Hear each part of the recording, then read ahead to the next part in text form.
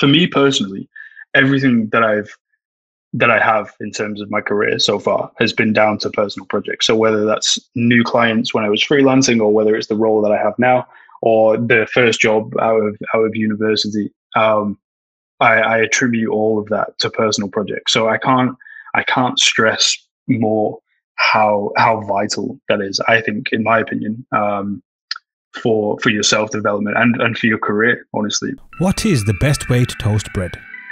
This is the type of question a true designer asks of themselves. And speaking of designers, we're joined today by Shaun Wellens. Shaun is a fantastic creative with industrial design roots, who is also a visualization lead at Arrival. And he joins us today to talk about his design journey, philosophies, and as well to dissect all the things that intertwine to make up that thing we call a career, and what we should be doing with it.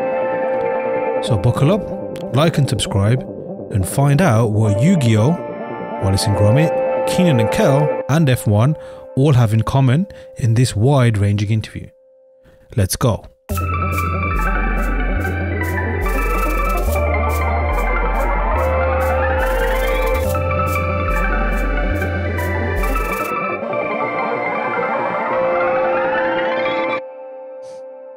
Okay, let's do this. Hey everyone, welcome to the Learn Squared podcast, and I'm delighted to welcome today's guest, the amazing Shaun Wellens. Hey Shaun. Hi Aaron, how's it going? Not bad, not bad. Thank you for joining me on this nice, I guess, gloomy for you as well, Wednesday afternoon. Yes, very gloomy up here. So yeah, let's start with a nice easy one, a nice intro for yourself. For me, I'm just going to introduce you as this awesome, creative, badass designer, but I guess from yourself, to introduce yourself to the audience, especially those who are probably brand new to the podcast, brand new to this, I guess, creative realm in general. How would you describe yourself to that person now who's listening, completely fresh? Yeah, well, thank you for that, and obviously thank you for having me. I really appreciate the invite. Yeah, I guess and I'm sure that you and many of the people listening can understand it's hard to really try and put one title on what it is that I do. And so I generally just try and classify myself as an artist and a designer, mainly because my current role at the moment is visualization lead for a company called Arrival, which is a startup electric vehicle manufacturer based in London. And obviously, in my free time, I spend a spare chunk of time doing concept design stuff. So it's really hard to try and explain to people, perhaps outside of the industry or outside of the creative realm, what it is that I do. So it's much easier to just describe myself as a designer and artist, for sure. And when did that kind of journey begin for you? Now, I guess obviously, like, that's quite an open question because, you know, with creatives, it's kind of always been there. Obviously, I have heard people mention that kind of like they, you know, it clicked for them that this is what I need to do, kind of, let's say, when they're approaching adulthood, but that creative gene's like always been active. But for yourself, like, what do you know when that moment was when you realized that, okay, I need to be this artist and just create, I guess, in a professional way? Yeah, I think in truth,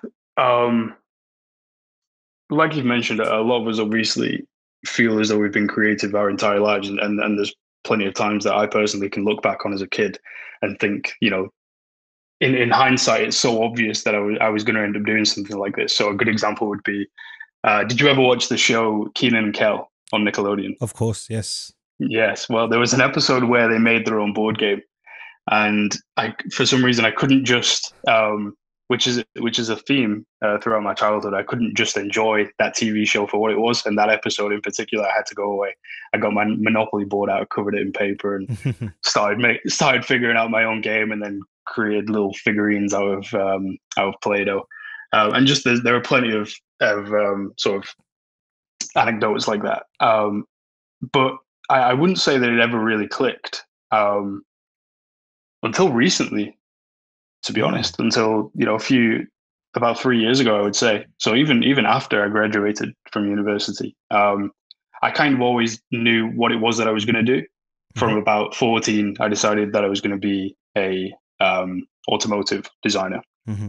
And so I picked my subjects at school and then college based on that.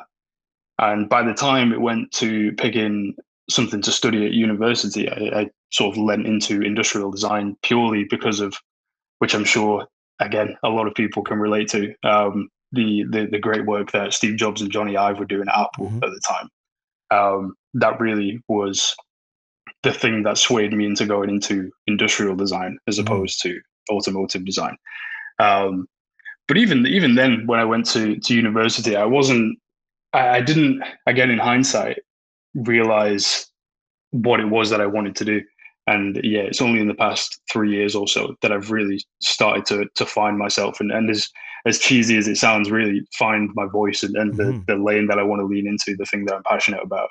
And to be honest with you, I'm still discovering it now. I don't think that'll ever stop. Only recently I'm trying to rediscover what it was that made me excited about this kind of stuff as a kid, Mm-hmm. So just trying to take a trip down memory lane and figure out exactly what it was that made me happy. So do you remember Yu-Gi-Oh, for example, Of if you course, ever watched? yes, yes. Yeah, so I was a huge Yu-Gi-Oh fan as a kid. So really just trying to sort of revive that sort of spark that you used to have as a kid about these Yes. kind of things.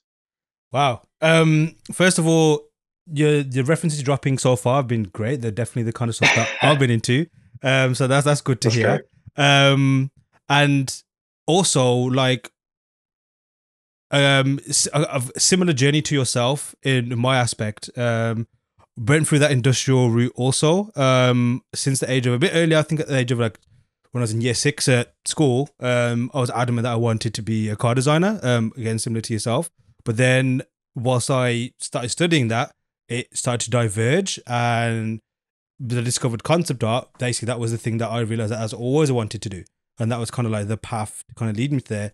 And it's, I can relate to that in the sense what you just mentioned yourself, as is a case of like you discovered industrial design and decide, I guess not decided, but I guess that felt more kind of in sync with the Mm-hmm. way you wanted to create, I guess, and the way you want to express yourself. Yeah, and much more freedom, of Mm-hmm, course, mm-hmm. because it's almost come full circle. Obviously, I'm focused on CGI at the moment, Yeah, but yeah. I've ended up at an automotive company. For as different as it is, it's by far not traditional Mm-hmm, compared to some of the older OEMs out there. mm-hmm. But it is interesting to see that I've come full circle in that sense. Okay, it's cool. Yeah. So regarding, I guess, university, when you had graduated, like, did you have any work lined up, or what was your strategy at that point? Because I know with some people when they graduate, Mhm. a lot of things are uncertain. Some people are very like, their sniper vision, they know exactly where they want to head towards and have a strategy laid out. Like, Yeah. what was your situation in that regard? Yeah, well, I think I knew by the time my final year came around, I think I knew that I kind of wanted to lean into the CGI route. That Mm-hmm, was the thing that I really enjoyed. And so at the time, I was happy with the idea of just being able to get a job doing rendering for a living. mm-hmm, So I was lucky enough to have a job lined up before I graduated. And that was for a company called Vax, who are a vacuum cleaner brand. They make air purifiers and things as well. But yeah, if you live in the UK, you've probably heard of them. If not, then you probably haven't. But yeah, they're a vacuum cleaner brand, and I was lucky enough, like I say, to get a job before I graduated, which wasn't too common. But it also wasn't common to do the things that I did to get the job either. So, mm-hmm. and this is definitely not advisable for anybody that's still at uni, especially in their final year. But I was doing personal projects during my final year of uni, and I think that was a lot of the contributing factor towards me getting a job, which I suppose is, I'm saying I don't advise it. It got me a job, but again, especially if you're on a course at Loughborough, it's quite intense. And I think the same is there'll be some Brunel people listening, and they'll be going crazy right now. But yeah, Loughborough and Brunel, generally their courses are pretty intense. So the idea of doing a personal project or two alongside that is pure insanity. And I'm not quite sure what I was thinking, but like I say, it got me the job. So yeah, I was like I say, I had a job before I graduated. So that time of of study was pretty relaxed by the time I'd handed in my final assessment. I wasn't too concerned Cool. about job opportunities. Interesting. And by you saying that you're doing personal projects, was that alongside, I guess, your final project, or was that completely inexpensive, your final project, I guess? Oh no, it was alongside. Yeah, there was. My final year project was obviously the priority, but I was putting a lot of time into 3ds Max and V-Ray, for example, Mm, just figuring that out. And I think one of the projects was like a barber shop interior. So it's right. not even like it bared any relevance to industrial design whatsoever. Um, so again, not quite sure what I was thinking, but it paid off in the end for sure. And And the thing is as well is a lot of the things that I'd learned whilst using that I used for my final year project and other projects throughout the year, at least for the rendering side of things, of mhm, course. And actually, which is something that's quite common these days, especially with tools like Blender being free and a lot more popular than mhm, it used to be.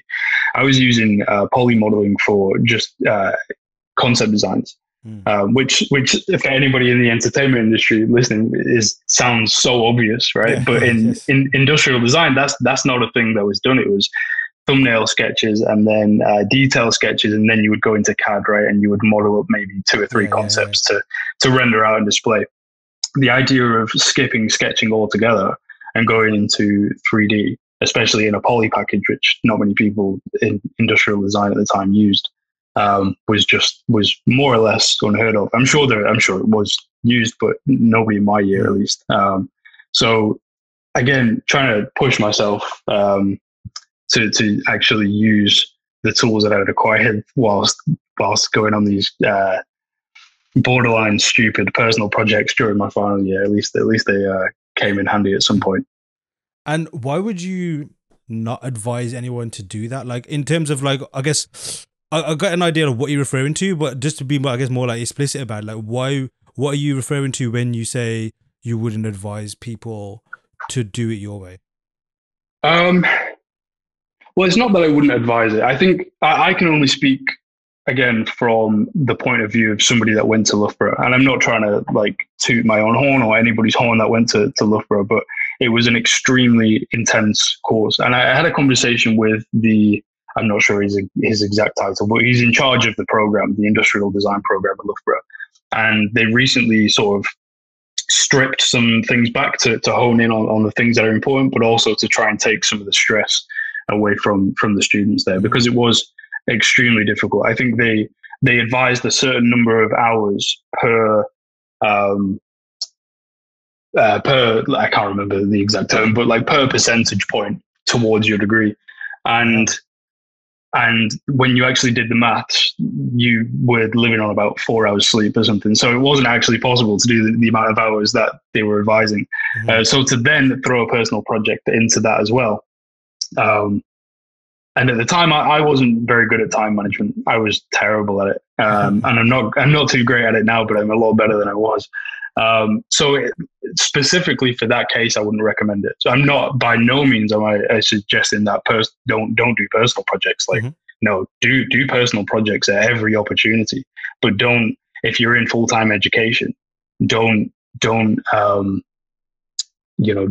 put your degree in danger for Mm-hmm. the sake of a personal project, and don't put your job in danger for the Mm-hmm. sake of a personal project. Always make time for it though, for sure. Like Mm-hmm. you're going to have to sacrifice something. So perhaps a social life might have to go to the side a little bit and things like that. But yeah, no, I would definitely advise personal projects, but perhaps not in your final year of your degree if Yeah. you So don't have the time.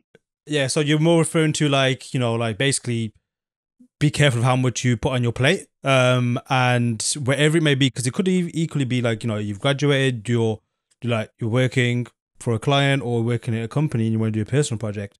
You know, basically, I guess it's like be prepared to, you know, have all of your basically be stretched in terms of time, resources, Yeah. and even health. You know, you got to keep an eye on that.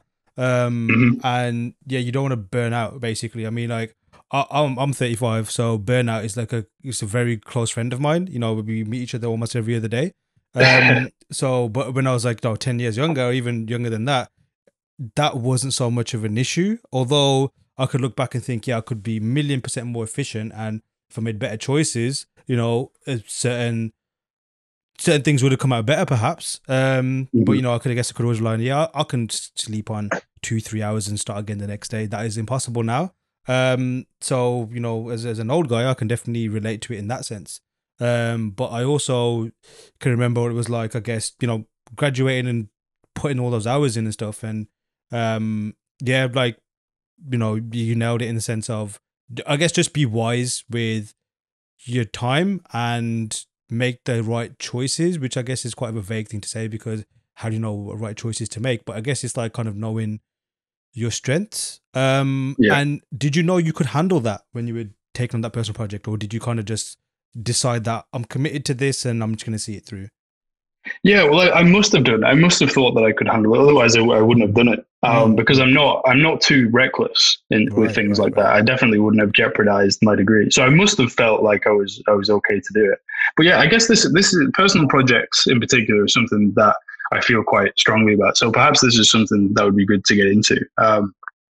For me personally, everything that I have in terms of my career so far has been down to personal projects. So whether Mm-hmm. that's new clients when I was freelancing, or whether it's the role that I have now, or the first job out of university, I attribute all of that to personal projects. So I can't stress more how vital that is. Mm-hmm. I think, in my opinion, for your self development and for your career, honestly, because Mm-hmm. a lot of the time, and again, I can't speak for every company and everybody out there, but for me personally, um, you're not always going to be able to execute something as purely as you would if you were doing it yourself, if you Mm-hmm. were doing it for a company. Like if you're doing a piece of work for a company, there's going to be a lot of people's opinions and styles thrown into that mix, right? So, Mm-hmm.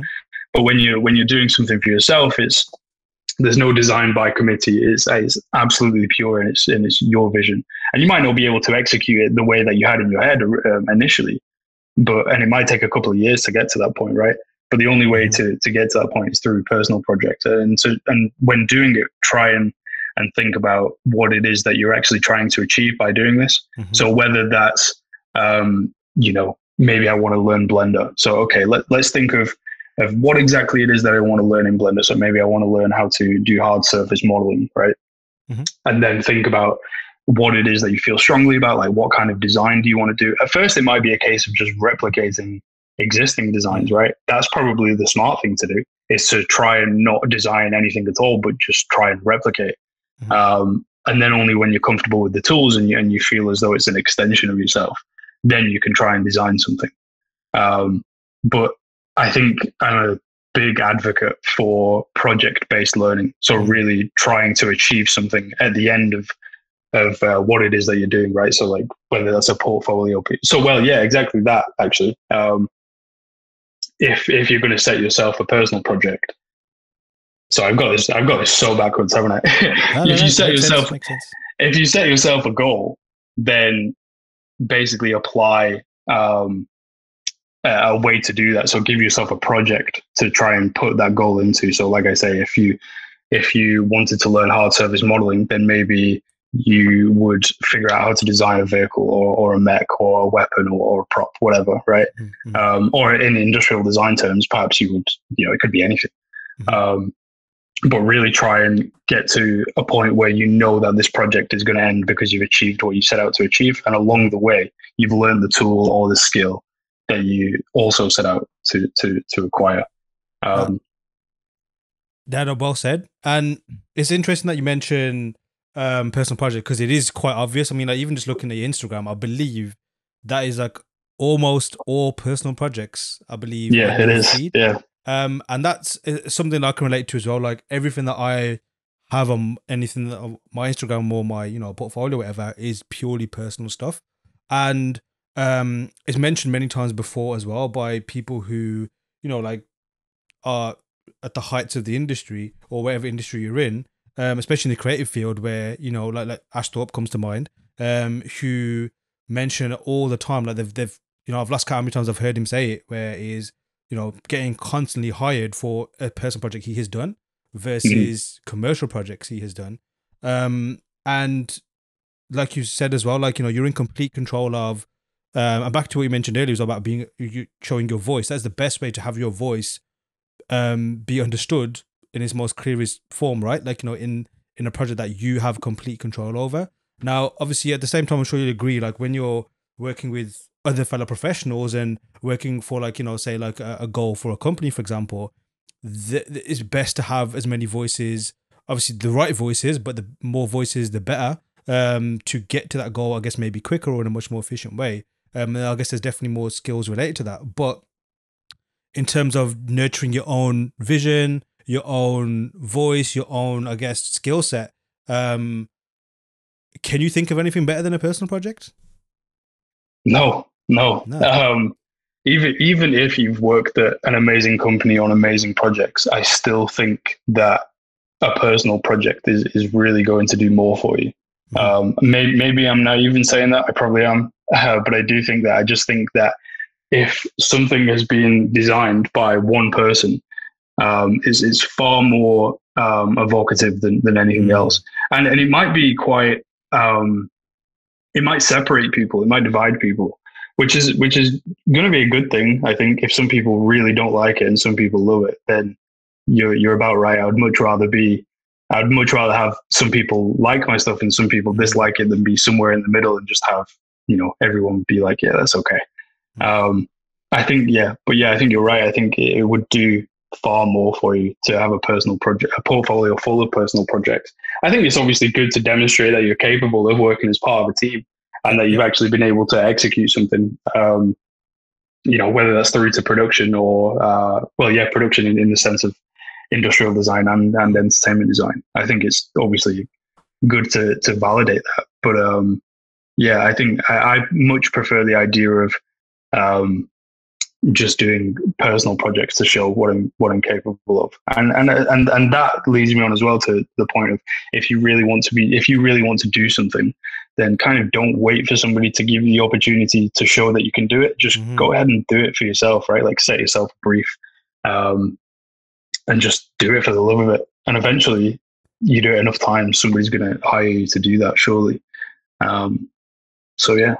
And that's exactly what you showed in your final year, I guess, pretty much. Obviously, you had your goal, you had your task, which was given to you, I guess, by the institution that was saying you'd make this project. But at the same time, almost like simultaneously, you were giving that same amount of energy towards personal stuff. And again, I can attest to the fact that like being hired just from personal projects, like it is, if I guess like people trying to start off, or even people who are in the industry just trying to figure out their way, we're always, I guess, looking for formulas, right? Like, okay, which formula works best? I mean, looking at diets is probably, and losing weight it's a great example where people just looking like, okay, what are the rules? What do I follow and how do I do it? When in fact, if you look into it a little bit deeper, it's definitely bespoke to each person. You either have to tweak things here and there. But, like the working personally and doing that kind of stuff is just the way forward. Now, something you mentioned there about design and it being like, it can evoke an emotion, or it can even like evoke, maybe repulsion's a strong word, but it can put people off something. Before we get into that topic, because that's, I guess, like, a topic you could keep talking about forever because it's so subjective and there's so many opinions around it. Like regarding when you finally graduated and you got that work, what was it like being a professional? Like, was it what you expected when you started working for Vax? What was your, I guess, daily tasks like? Did it feel like a job? What was your experience as someone who had just gone from student straight to professional? Yeah, so I was there for around 18 months, and those 18 months were probably some of the most important of my career so far, I would say.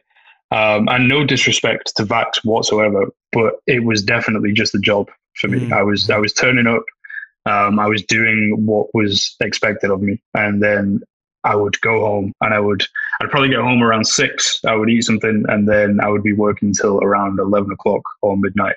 Again, just focused solely on CGI.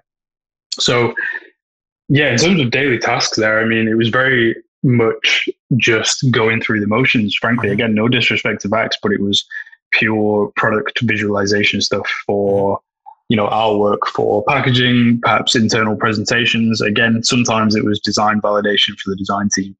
But yeah, it was very, it was vacuum cleaners. So yeah, but yeah, it was, and again, no disrespect to them, but it was very much just a job for me. And it helped that I really liked the people that I worked with. They were so relaxed. We had such a good time there, which made it very difficult to leave when I did leave. But yeah, like I say, it was 9 to 5. I would go home and then I would really focus on CGI. And I'm trying to actually, in a sense, get back to that point, because I wasn't constrained by what it was or who it was that I think I am. I was willing to sort of explore all these different avenues. So, perhaps one day I was figuring out how to create a chocolate shader, and then maybe not literally the next day, but perhaps the next week I was trying to render a car, and the week after it'd be something architectural. So I'm not saying that that's necessarily a good thing. I don't think that it's good to just completely bounce around, but it was so early in my career that I didn't know any better. And looking back, it was an opportunity for me to really figure a lot of things out. And a lot of the stuff that I learned in those 18 months in my free time, I'm using today on a daily basis. Right. And I say that I'm trying to get back to that point. I'm not trying to get back to the point of bouncing around from one thing to the next, but I'm trying to get back to the point of being free to create things that I want to create based purely on instinct, right? So the things, again, this goes back to trying to relate back to my childhood and the things that I really cared about. I'm trying to sort of lean into that and do things that are going to make me happy, as opposed to thinking, okay, what is the smartest thing to do next? I'm trying to remove the shackles a little bit and allow myself to create things that I've wanted to create and had in mind for, the past few years. So yeah. It's quite obvious, and I'm sure you'd agree as well, that the fusion between what is your career and what's a hobby is, you can't, I guess, that's the same thing, I guess, right? Like, it's pretty much that's a tricky one. Yeah, definitely. And it's hard to explain that to people that aren't necessarily creative or working in the industry, because a good example would be, if my dad rang me at 10 o'clock at night and asked me, or maybe not 10 o'clock, but maybe halfway through a football match or something, or soccer for our cousins across the pond. Yeah. And he would ask me what I'm doing if I'm watching the game, and I'd say, yeah, I've got it on whilst I'm working. Maybe it's 9:30 or something. He's like, why are you working at 9:30? And it's because it doesn't feel like work, right? It is, like you said, it is both a hobby and a job, and we're just fortunate enough that they're one and the same. And there is a separation there, of course, between your day job and your personal work. If you are constantly working on personal projects, it is relaxing and it's fulfilling, and you can go to bed and you have a good night's sleep knowing that you've taken a step closer to completing a project or learning a new tool or whatever it may be. It's satisfying in a way that I'd never experienced before. Growing up, there's looking back in hindsight, there's a frustration there as a teenager, as not being able to execute the things that I have in my mind, right? And then not being able to, not having that creative outlet. And I didn't realize that as a kid. And it's only now I look back and I'm like, well, yeah, of course you were that frustrated because you've not got what you've got now. Like if you had what you have now, you would be so much more relaxed, right? Yep. But yeah, you're completely right. I think that there is no real separation between your personal work and there's a separation between your personal work and your day job, but it's all work and you love it all the same. So yeah, I think I feel very grateful that I'm in that kind of position, and I wish it for everybody, right? Yes, but it's difficult. It's difficult to get there, but once you know what it feels like, you just want everybody to be able to experience that. I totally concur. And with my, like, I guess people in my inner circle and people that I interact with who I guess not creative, I do come across very preachy sometimes in that sense. Like, you gotta like, you gotta do what you love. Why you're not doing it? You don't realize how awesome it is. Like, it can be done. Because I've spoken to many kind of, I was stuck in, since I graduated, I was stuck in like, and I say stuck, and I'm being quite critical of an industry that did teach me a lot of skills that I believe I could not have gathered elsewhere, even in the creative industry. But because Yeah. it wasn't what I wanted to do, there's always that kind of frustration. I was stuck in like a sales industry for like, close to 15 years or beyond. Although that was happening before uni, kind of, that was making me money. So I had to kind of stay there until, the career kind of took off.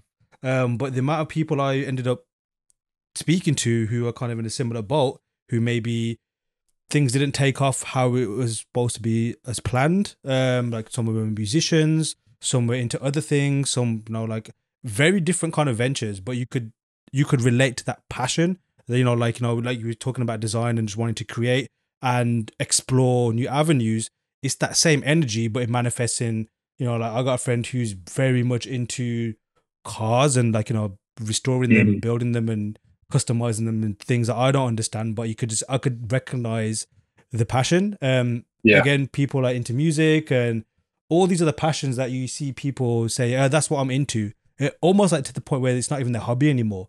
But they're kind Yeah. of into it. They kind of, kind of like live it through watching others do it, or just like, hey, I'm just going to check this out. But it's, yeah, just to go back to what we're talking about, like I do get to that same point as well, where like, you can still do it, but then at the same time, it's that balance of life. Because one thing that I definitely struggle with is, I'm like yourself, like if I had the time, I would be doing something that's linked to what my passions are, my interests are. It's always Hmm. creative, but at the Yeah. same time, like, regarding my family and time for the kids and other responsibilities I have, it eats into that, which is equally could be detrimental in that aspect. So it's kind of like, for me, it's like figuring out a balance of it and holding back, I guess, that frustration when, you kind of can't, like as kids, when the kid can't play, they kind of, throw their toys at the pram and get annoyed. And even as a creative Yeah. now, it's still like that. But like, have you experienced that yourself in, like, has it ever burnt you where you are working on this, like you said, till 10 p.m. And I'm the same as well. Hmm. Like a lot of the stuff that I'm also into, like sports and other things, they tend to be watched on a separate screen Yeah. alongside Yeah. me creating. But yeah, I'm sure you got any some stories or like close to even like being burnt by that, and I guess some of the downsides of being, I guess, not to put words in your mouth, but being consumed by this creative force. Yeah. And it's hard for me to say that there's a huge amount of sacrifice involved. That is the truth. But whenever I come around to this and I think about what it was that I did sacrifice in order to, put more time into this and do the things that I've done so far, um, I think about what the alternative was. And the alternative was to not do the things that Mm. I've done so far and not put as much time into it, which is far worse than anything that's happened, you know. Yes. So it's always going to be a balancing act, and you obviously don't want to ruin relationships, and you don't want to sacrifice time with family and that kind of stuff. So there's, and you mentioned it before, it's different for everybody. It depends on your circumstances. How far away from your family do you live? Like, how often are you seeing them anyway? Mm. Whether or not you're single, whether or not you have kids, how demanding is your day job? There are so many factors that you can't just give a blanket statement piece of advice for everybody, right? Mm. But yeah, there's definitely been times where I've perhaps ruined relationships because of my devotion to what it is that I do, Mm. and the way that I look at it. Not to be disrespectful to my friends or people from previous relationships and things, but they're just not. They're just not the right people for you, you Mm-hmm. know.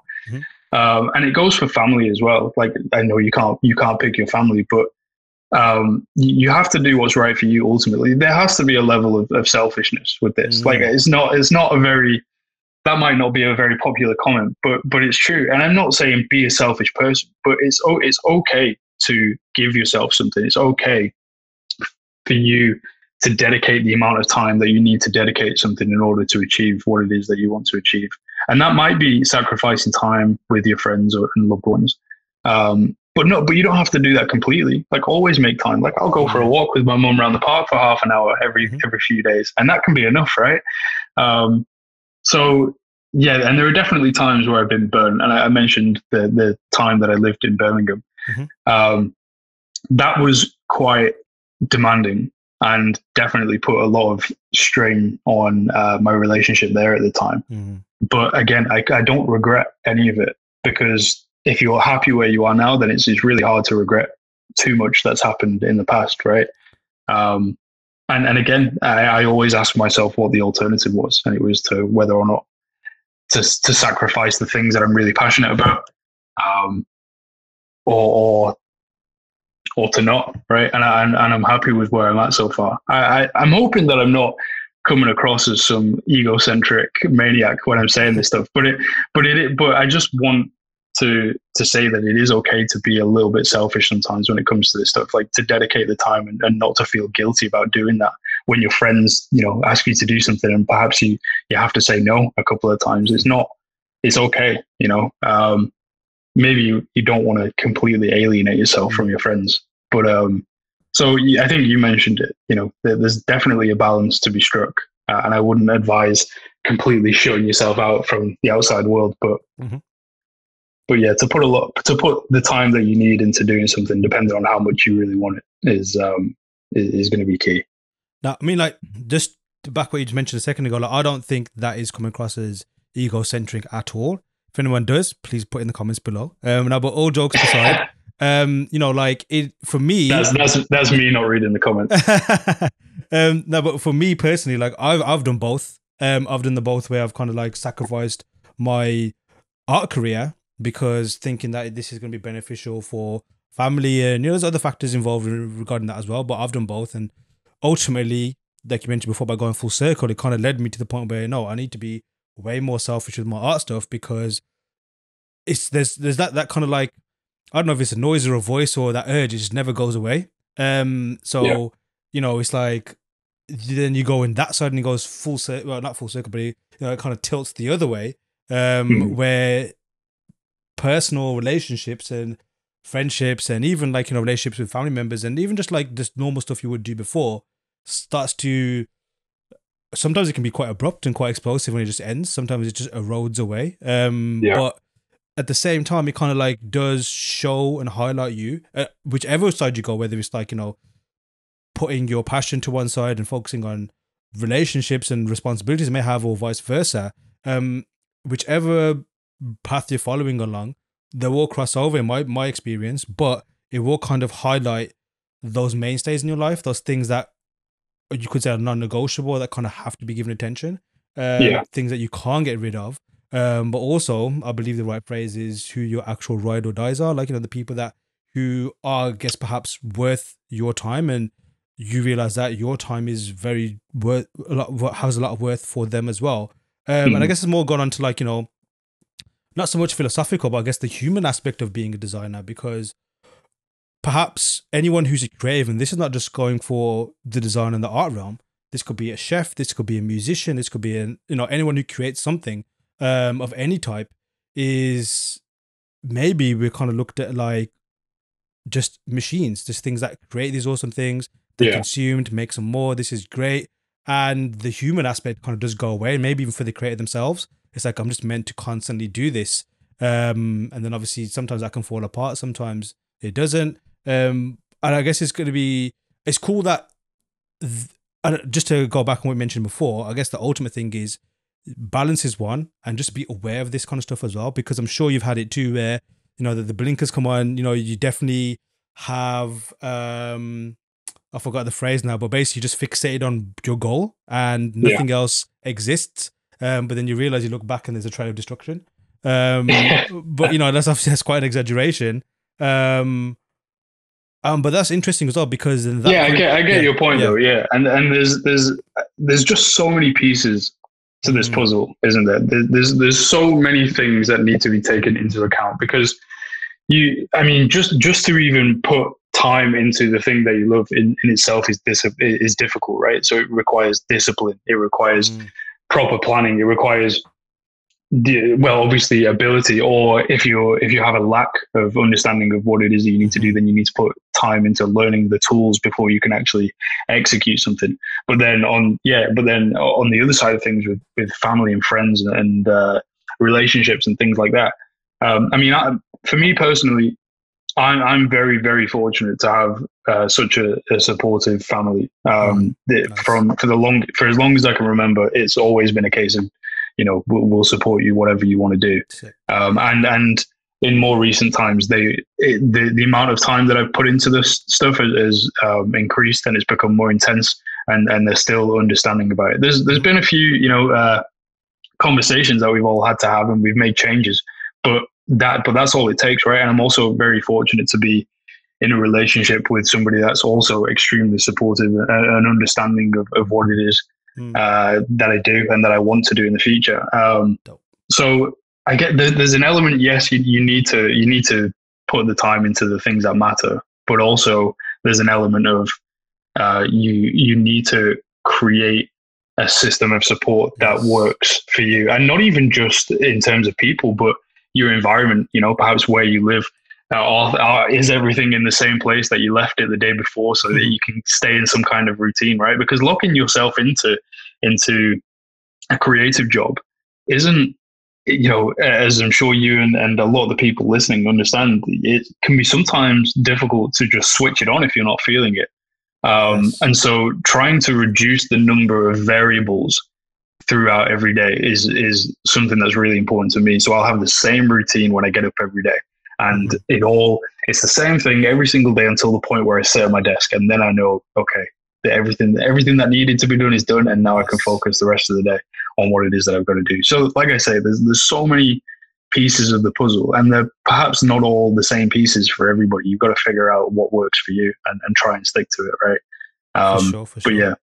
And not 100% agree. Like routine, or just getting yourself. Let's just say you're a boxer trying to get ready for a fight. Whatever your pre-fight ritual is or your pre-match ritual is, just go through that just to get yourself in the zone. Do what you got to do, and then whatever you got to do after that as well.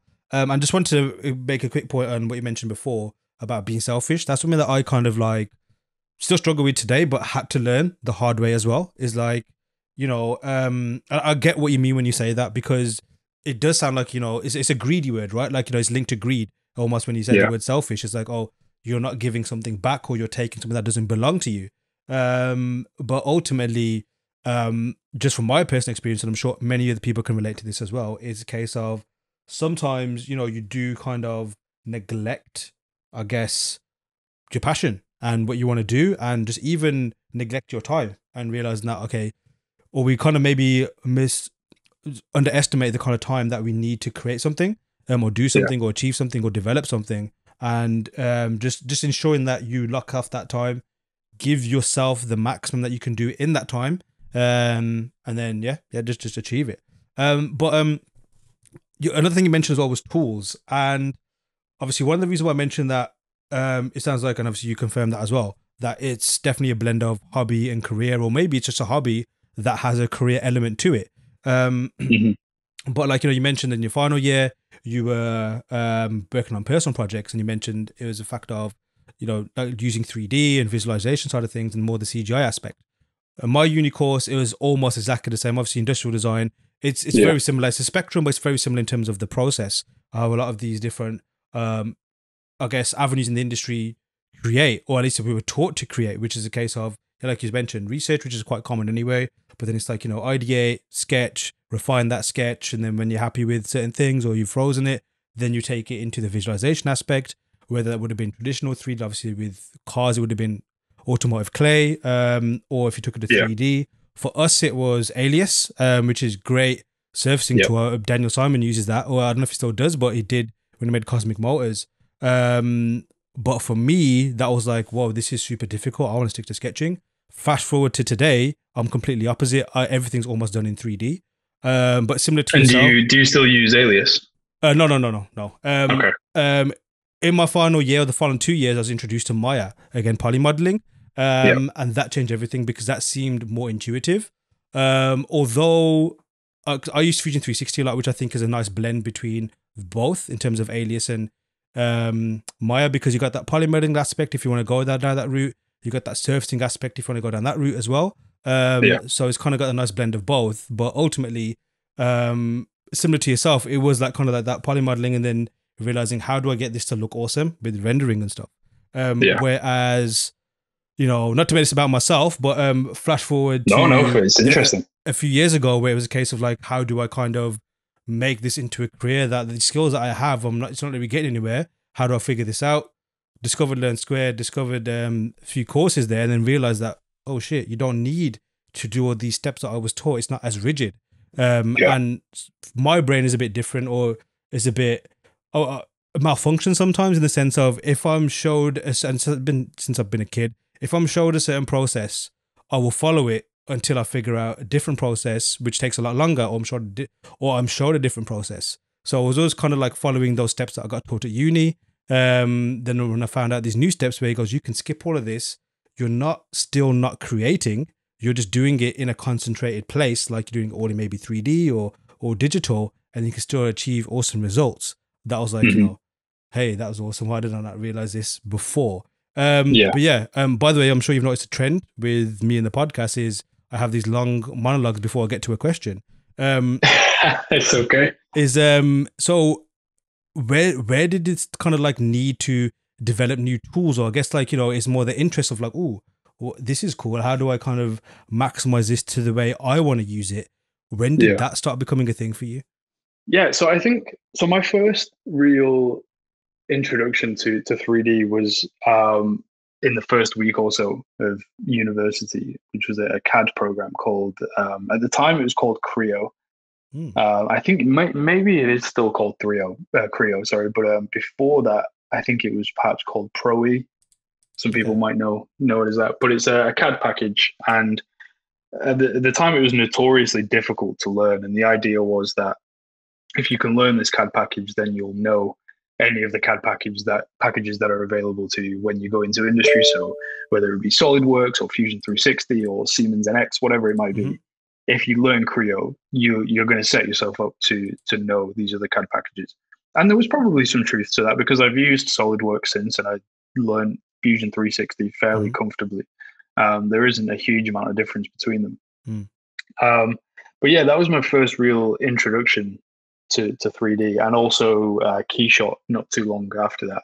And it was only recently actually that I was looking back at some of the work that I did in my first year, which is coming up to about would it be not quite 10 years yet, but Mm-hmm. almost 10 years, which is a scary thought. But and yeah, it's quite I'm probably not going to send it to you anyway, let's put it that way. Fair enough. Fair There enough. it's not great. Just NFT it one day. Yeah, yeah, that's a good idea. um, yeah, so yeah, in terms of tools though, I think we can get hung up on tools, can't we? Quite 100%. easily. Yes. So like you can have a pretty solid foundation. So for example, I use 3ds Max, V-Ray, um, which are both obviously very capable. I use Keyshot sometimes for rendering too, and I use both Fusion 360 and Moi for CAD modeling. Mm-hmm. Um, and but you can quite easily, look at somebody else's work and go searching through the hashtags to find whatever it is, whatever CAD package or rendering engine they're using to create their work. And you can make you not so much anymore, but definitely in the early days, it makes you want to jump ship and pick up whatever tool they're using, Mm-hmm. right? Because you assign too much credit to the tool, which is Mm. why I think you get to a point where that question really really bugs you. And it's the same, I'm sure. The typical one in the entertainment industry, right, is what brush are you using or something Yes. like that. Yes. Personally never had that question, but Right. I've definitely had what render engine Yes. are Yes. you Yes. using. Um, and it earlier on, it's not such a big deal because you're kind of naive yourself in thinking that the tool is doing the work for you. Mm-hmm. And in some case, I can understand that, right? But as time goes on, I can understand why it's frustrating because some people might be essentially crediting whatever tools you're using to the result that you've Mm-hmm. that you've that you've Yeah. got. Yeah. And it's not very fair because you need to understand how to use the tool in order to execute whatever it is that's in your head or whatever it is that you've sketched down.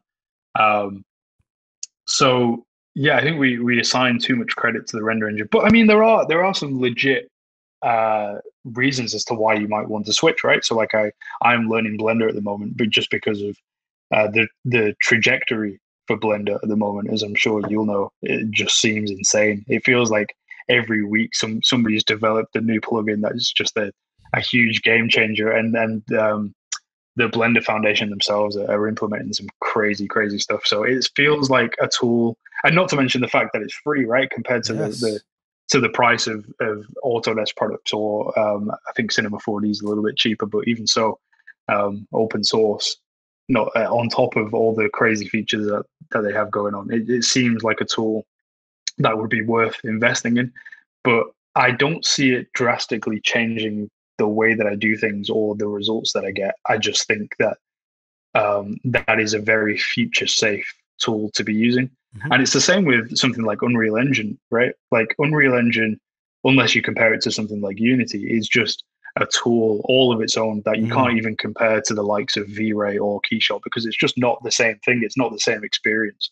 You might be able to compare it to like Eevee for Blender, Mm-hmm. but from what I've seen and heard of Eevee, it's not quite there yet, especially compared to something like Unreal Engine, which is understandable. Mm. But yeah, and again, so if you liked somebody's work, um, I hope I'm not mispronouncing his name, but David Bayless, I think is his name, is Mm-hmm. doing some crazy stuff in Unreal Engine. And so it's like if you asked him what render engine he was using, and he turned around and he said Unreal Engine, and you're using Keyshot or Octane or whatever, and you decided that you wanted to try Unreal Engine based on his work, that wouldn't be um, something outlandish, right? Like that wouldn't be a ridiculous reason to Mm-hmm. switch to Unreal Engine Mm. because again, the trajectory for Unreal Engine seems insanely good. So yeah, there are gray areas with stuff like that. But if I use 3ds Max and V-Ray, and I know that someone like Carlos Color Sponge uses Mm-hmm. Cinema 4D, I know he uses 3ds Max as well, but Yeah. for the sake of argument, he uses Cinema 4D and Corona, and I say that I'm going to switch to that because I see the amazing results that he's getting. Yeah. That's essentially me saying the reason that he's getting those results, and I'm not, is because he's using this software, which is just Mm-hmm. not true whatsoever. Not to mention the fact that he was using and still does every now and again, as far as I'm aware, 3ds Max and V-Ray. So it's down to him. You know, he's an incredible artist and designer. Yes. And so I the tools are one thing, and obviously they're very important, but how you use them is Mm-hmm. far more important.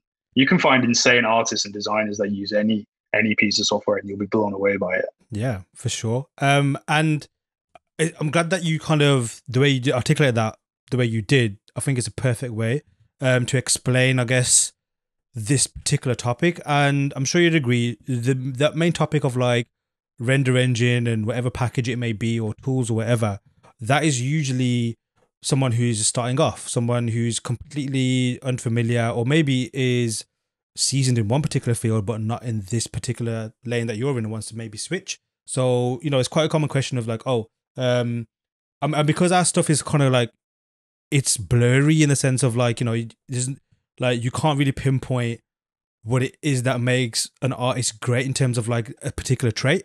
So you can see what tools they're using, think, oh, that's probably the reason why. Yeah. Before digital age, it was, and there is a kind of like, there is logic in it, in terms of like the type of pencils and the kind of Mhm. papers that you use, the markers, etc. But that doesn't make your design great. That's just more like a choice for the artist, right? But like, yeah, so Yeah. I think the way I've reasoned with it in terms of, because I used to be there too, like thinking when I first started Alias, there were other students rendering awesome stuff, and I don't know if you remember or if it stopped by them, but it was bunk speed, which was like basically Yes. the I precursor to never Keyshot. I never got to use it, but I have heard about yeah, it being the predecessor to Yeah. Keyshot. Yeah. And again, back to another Daniel Simon. I'm definitely Daniel Simon fanboy. Mhm. That's what he used Yeah. on some of his renders as well. Well, that was part of his pipeline. But then also it was kind of like, oh, but you're not cool unless you can build the shaders yourself within Alias or whatever it might be. So there's always that kind of like, but I guess it's like which kind of, let's say you got those, RPG games, what kind of class of warrior do you want to be, and then you kind of got to Yeah. develop that skill set. You're not always going to get the skill set of the other class, but you just got to go with whatever you decide.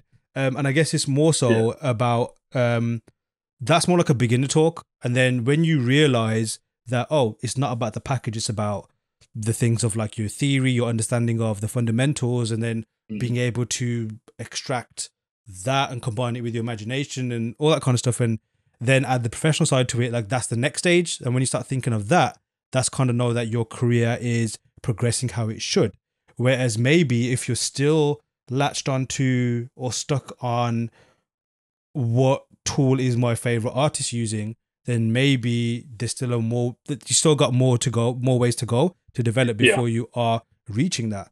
But then with that said, like there's always that gear porn. Like we always love hearing about, even till this day, like I'm saying that right now, but then I'm also curious, like, to hear what tools you're using and how you're using them. Not because I'm, just to get that insight in terms of, oh, cool, that's interesting, Mm. or Yeah. how you're doing that. And then like say with geeking out on things like films and all that kind of stuff, like always this thing of, oh, I Yeah. wonder what camera they use, what lens they use. It has no Yeah. difference in terms of how cool that film was. It's just that, oh, I found that cool. Oh, that's interesting. They achieved that look with this X, Y, and Z. See, I'm speaking too many Americans. I keep saying Z. Z. Z. Yeah. ZBrush. Yeah. Yeah. Z and ZBrush. So it is cool, and it's kind of like balancing that out with like, yeah, the gears. It's cool because it's exciting. It's like, the one very laid out. There's a lot of cool things that can be achieved in there, but it isn't what makes your art Yeah. awesome. Yeah. You're completely right, and context definitely matters. And I think you've already said this or alluded to it at least. But like, if you are a beginner, um, it's a strange one, isn't it? So let's say, for example, like you are an absolute beginner, you've never picked up a 3D package before. Asking the question, what 3D software do you use, is a very relevant question, right? Like you need to know where to start and Mm-hmm. what the best tool might be for somebody who is a complete novice. In which case, you would suggest something like Blender, right? It's free, Mm-hmm. and there's plenty of learning materials out there. And by the way, like the amount of learning material and how good the manual is for a piece of software, I feel like is such an undervalued Mm. um, part of picking a piece of software that you're going to use. That learning materials is a massive one for me, because if there's nothing out there, and the software is really old, and all the tutorials are from like 2002 or whatever, then it can be extremely difficult. You're making Yeah. life hard for yourself. But then it gets to a point where, okay, so if you already know a 3D package and perhaps you're a year into your career, if you're then asking people what tool they use, and you're thinking about switching because you're not getting the results that you want, that then becomes um, a bit of an irrelevant question. Again, I can completely, as you've said, sympathize why that is a question, Mm-hmm. but I think that that's the wrong question to be asking. Yeah. And then eventually, when you're way further down the line, and you're very um, you understand the software pretty well, and you know roughly what it is that you're doing, the question might become relevant again if you're able to understand the intricacies of your tool and you understand its downfalls. Then asking questions around a different piece of software and whether that is a genuine improvement over the tool that you're using right now, then the question becomes relevant again. Mm-hmm. So it is a weird one. So I can definitely see it from both perspectives now that I think about it. And Um, so just to jump in, but like I guess one thing is this is definitely the digital creative space. So ultimately it's about, if you are starting completely fresh, just ultimately it makes sense to put the time in to do the research in terms of what gear people use, in terms of like maybe not just the software, but like the different varieties of software. mhm. And ultimately, what is really going to decide it for you is the price. I mean, like we've in going back to like industrial design path, a lot of the stuff back then, and even still now, but like say 10 years ago, even more, very expensive. Like I know Autodesk did the student stuff, but if there Yeah. wasn't that available, like you're talking 3-4 grand, I think for a year, and that's only Yeah. just the package, not the render engine, which was always separate. And then like you look at then obviously the PC or the laptop you're looking to get, if you want to get a Wacom tablet, all those kind of things, it all adds up. Yet if you can put that money maybe into your hardware and realize that I can just get started in Blender and realize that I can make everything I kind of need to do in something that's free. You mentioned Unreal Engine, that's also Mhm. free. And then slowly, and this works with other disciplines as well, like maybe photography, even cooking, all these things that if you really go into it, shit can get very, very expensive in terms of tools and, the kind of things that you want to get. But ultimately, it always goes back on, if you can't get the most out of it in the first place, do you need to? And all of those things that I mentioned have a basic, fundamental, core, I guess, like way of working that you kind of need to grasp before you even venture out into experimenting with the different types of stuff and workflow in the first place. And I guess, like, same with our industry, it is cool because there's also uncharted territory that's always further ahead. You mentioned Unreal Engine earlier. Like Yeah. that's an emerging thing. I mean, like, it's a game engine, but in the industrial design realm, at least like the visualization potential of it is awesome. Like just popping your design in there and then being able to kick out animations or renders and that kind of stuff all in real time, or even send it to a client that can explore their product that they've asked you to create in real time. That is super powerful versus how it Yeah. used to be done back then. So it does make sense to kind of like at the same time have that that itch to kind of experiment with new workflows and all that kind of stuff. But yeah, something that we definitely see a lot of at Learn Squared is there's always that, and it is mainly beginners. And shout out to the beginners because we've all got to start from somewhere, and it's cool that you're curious. For sure. For But sure. there's always that thing of what software do I use, or even like when you see 50 different ways to do one thing, so which way do you begin? And even back to like products, like let's say you're just trying to buy a phone for the first time. Do I get an iPhone? Do I get a Samsung? What do I get? And then Mhm. there's all these different kind of like opinions of it should be this, it should be this, it should be this, almost like they're matter of fact, when in fact they're just subjective. It can be a minefield. Yeah. But yeah, I guess my personal, I'm sure you'd agree as well, it's a case of if you can get something that's free, start off with that first and then slowly build up afterwards. Yeah. If there's a way for you to minimize risk, then that should always be the Yes. route as a beginner. So it's unquestionable at this point that if you want to learn 3D as a complete beginner, having never used any 3D package before, Blender is 100% the thing that you should be using. I don't see how any other package offers anything more than Mm. Blender for what a beginner needs. I Mhm. really don't. Um, and so, yeah, minimizing risk is the big one. You don't want to invest an insane amount of money to find out that it's not Yeah. actually something you're interested in, right? Or it's not something you're gonna stick to. And with the power of uh, you know even just a typical PC or a Mac or whatever these days can handle Blender just fine. At least for modeling. So and that would really be where I would begin Mm. is learning how to model. It might not be great for rendering, but that feels like a different ball game. Mhm. Um, but to at least just figure out whether or not you like it, I think that a typical PC or a Mac could handle Blender, and you can just have Mhm. a play around with it, follow a few tutorials, and again, that for me is probably the second most important thing, as I've mentioned, is the amount of learning material, especially Yes. as a beginner. If you can find a great YouTube channel or a course or something that you really like the look of, and you're going to find, because you have to enjoy it, right? Like if Yes. you Yes. Yes. enjoy the presenter or whoever it is that's teaching you, that's a big thing too. So yeah, as you mentioned, the cost I would say is the number one thing, minimizing risk um, and the amount of learning material that there is out there. So again, and Blender checks both those boxes. I feel Mhm. like I'm a Blender ambassador, and I barely even know the software Dude, myself. I But think with Blender itself, the way that it's done this like black magic over everybody, even if like I wouldn't say I'm a Blender ambassador, but I keep mentioning it as a recommended tool. And obviously yeah, I'm not like, there's definitely like a very passionate Blender fan base out there. And rightly so, but yeah, it's just logical, in that sense. Like it for does sure. like if I had this when I started off at uni and stuff, like, oh my god, the possibilities would have been amazing. Like I remember just being so confused and not even confused, thinking, oh, I need to wait until I get X amount of how much I need to be able to purchase this or get that. Um, Now that like, and even then it was kind of like not proven because it was all about that's what they use in the industry, so that's what you need. That was always the pitch, right?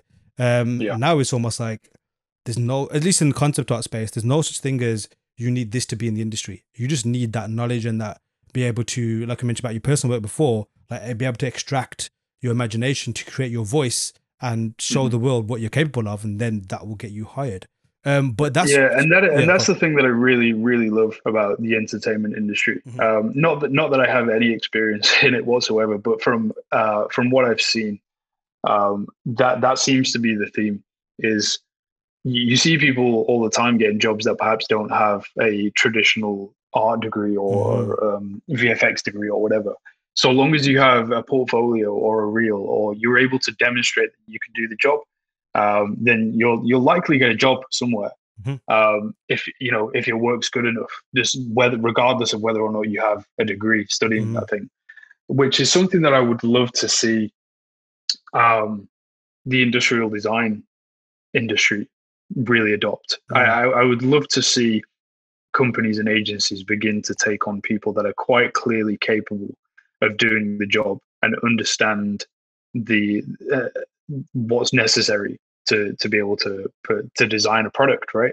mm-hmm, If they're able to demonstrate that, I don't see why you shouldn't be at least given the opportunity, um, regardless of whether or not you have a degree. Now, that mm-hmm, being said, that's not me saying that um, degrees aren't worth anything. Like I can only speak to my degree, and I feel very grateful that I went to a university where I left with very tangible skills, mm-hmm, right? So obviously I left with a degree, but more importantly than that, I left with a skill set that I don't mm-hmm. feel I would have been able to get anywhere else. So how somebody might go about doing that right now, I'm not entirely sure.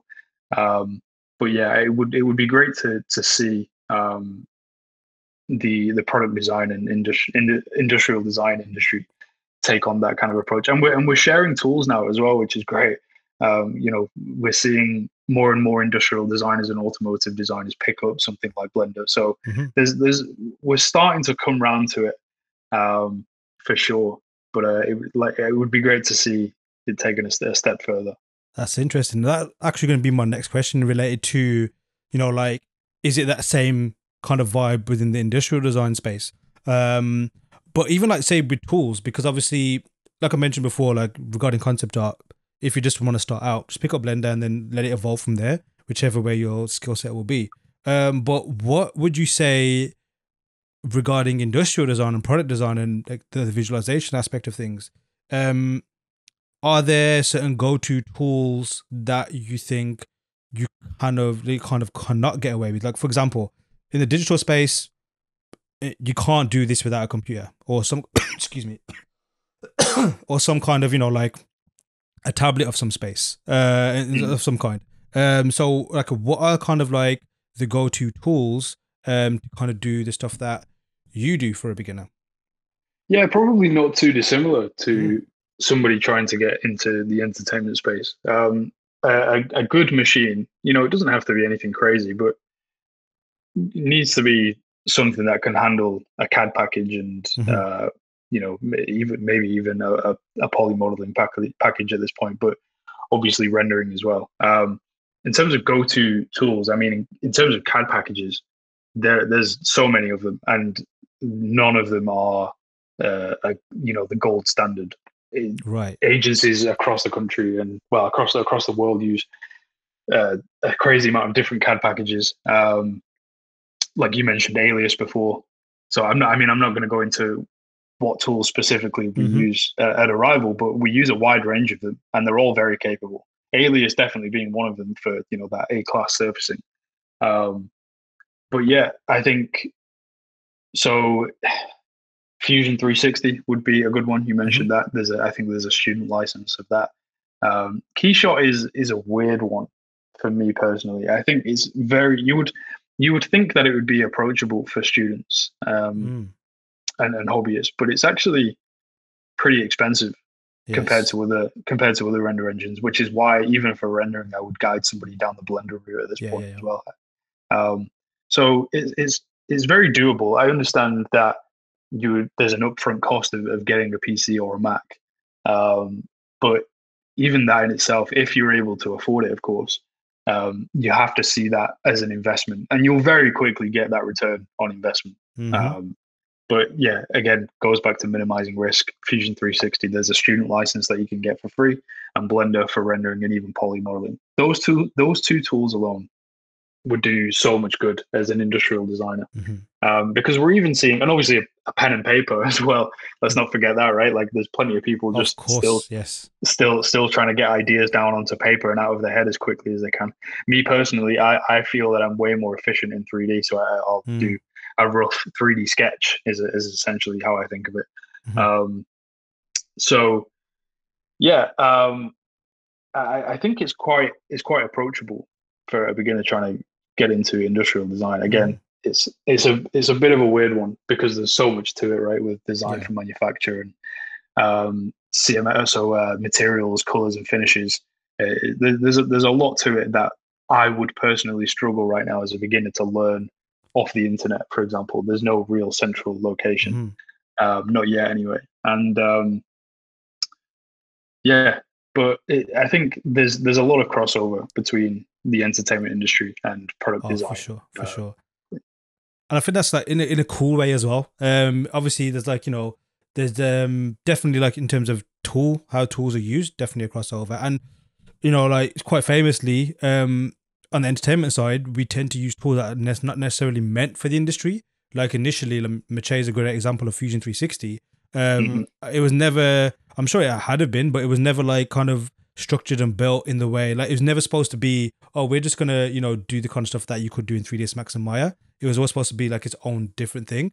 Yeah, artists Yeah, were I advanced. Yeah. believe it was actually Mache that, not that I know Mache personally, but there was, I think, maybe a Learn Squared live stream with Mache and Grant Warwick, if Yep. you know Grant Warwick. Yep. Again, I don't know Grant personally, but I was learning V-Ray through a lot of his courses. Mm, So when I saw that he was on Learn Squared podcast with Mache, I think Mache was showing him Fusion 360 and how much um, how great of a tool it was, and yes. how much easier it would be to model this thing that Grant was trying to model, if only he knew a CAD package. So I think actually it was Mache that introduced me to Fusion 360.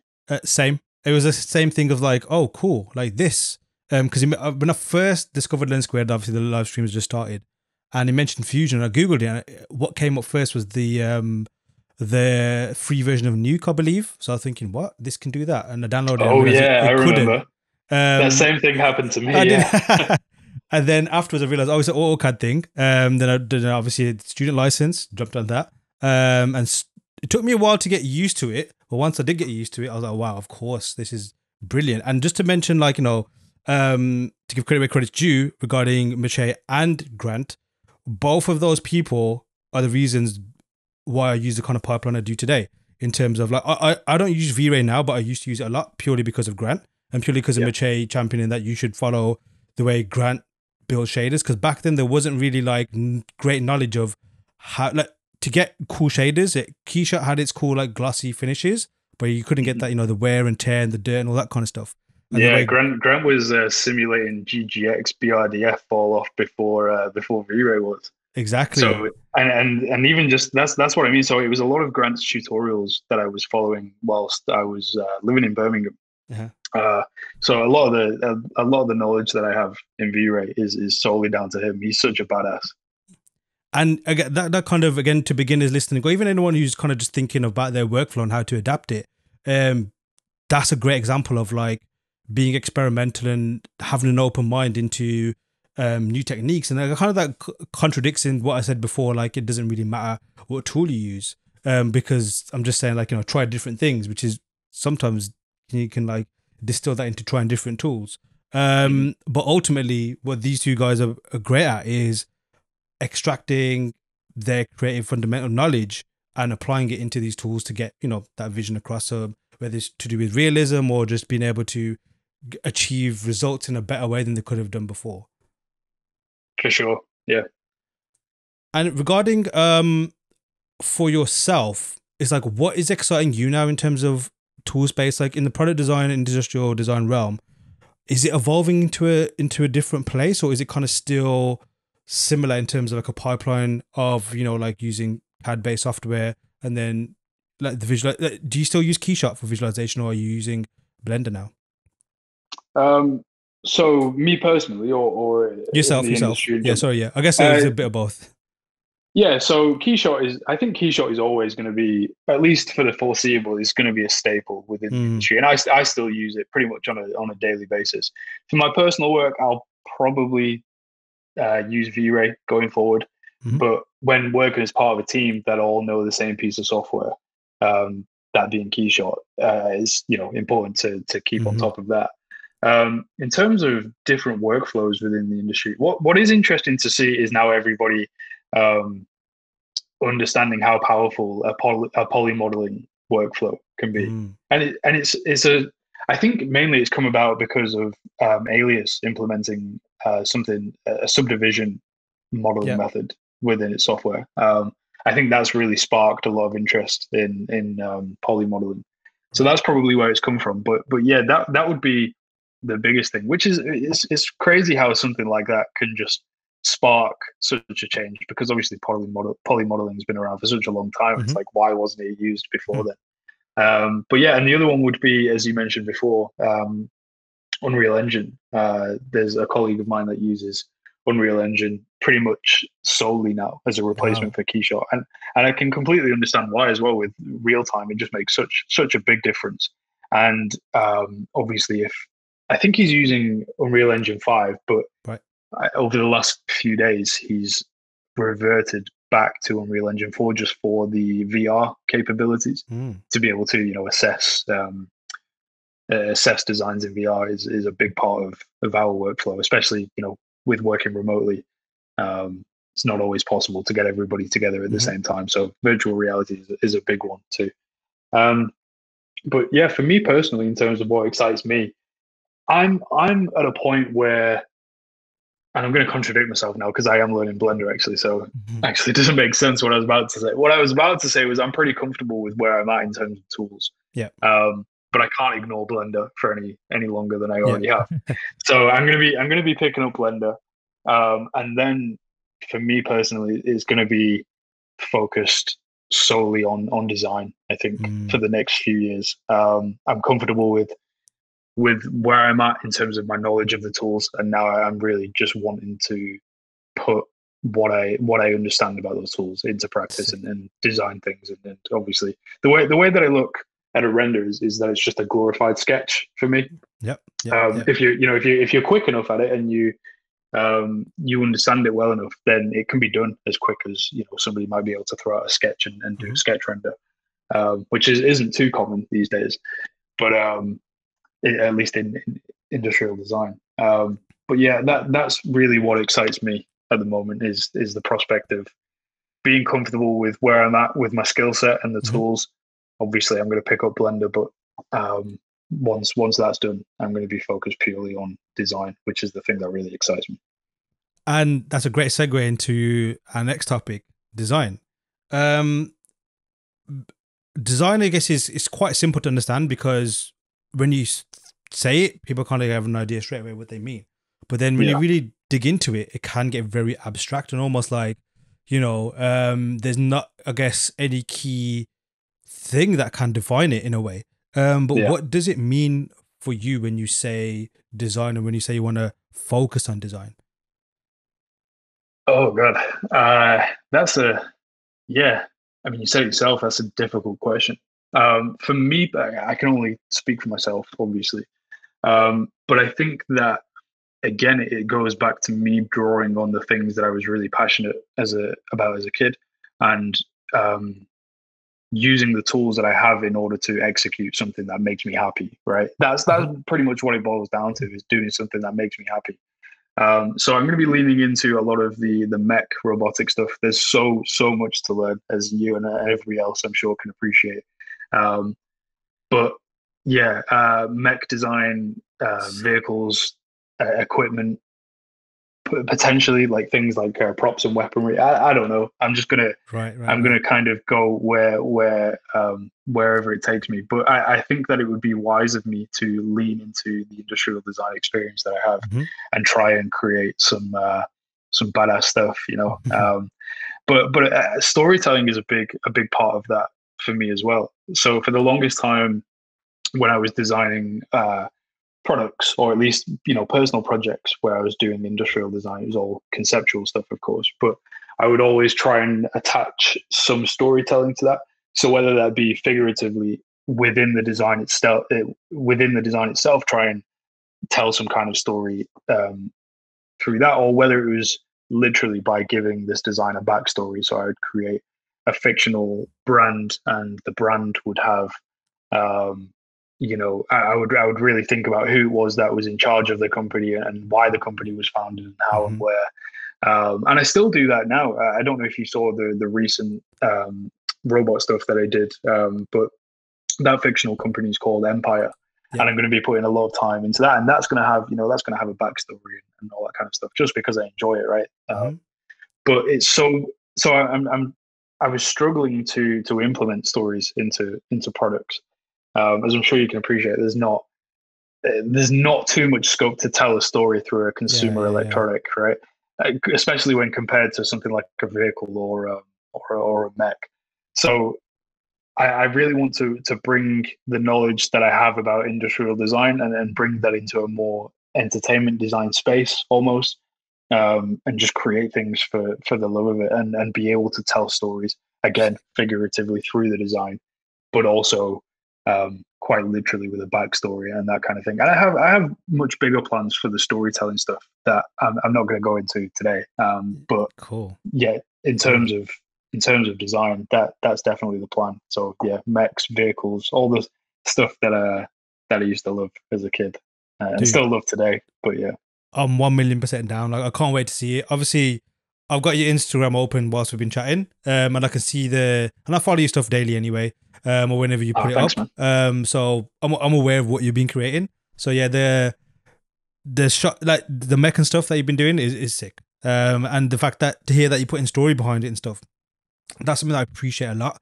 Is like almost like putting, like, another way to describe it is like putting lore and stuff. Like, Yeah, exactly. one of my favorite games is the Mass Effect series, and the amount of lore that's in that game, Yeah, or even like some Kojima games, that I just that kind of stuff is just makes me happy. At least as a yeah, creative, right? Like, I love to see that. Okay, it's not just only, like, to use a common pun, a pretty picture. There's more to it, but you put more thought into it than that, and that's what really makes it, like, for me, that extra bit special. So yeah, I'm super excited to see where that's gonna go, and even just like your interpretation of how you're gonna, like, instill that into your creations. hmm What kind of designs are like your kind of go to, I guess, creations that you go back to and think, okay, that's a great example of a great design, or kind of stuff that I appreciate as an example of the level I want to reach, or yeah, reinterpret in my own way. yeah. Well, it's a weird one. So I feel I get inspired. I try to be inspired by, um, as I'm sure everybody listening again can appreciate. I try to be inspired by everything. So Hmm. games, like you mentioned, films.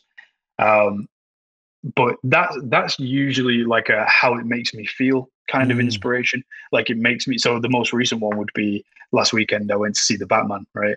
And you leave the cinema wanting to get home, get to your desk and do something. You don't know what, Yes. but you want to do something. Yes. So there's a lot of different types of inspiration for me personally, and films and games is one of making me feel a certain way that just wants to create something.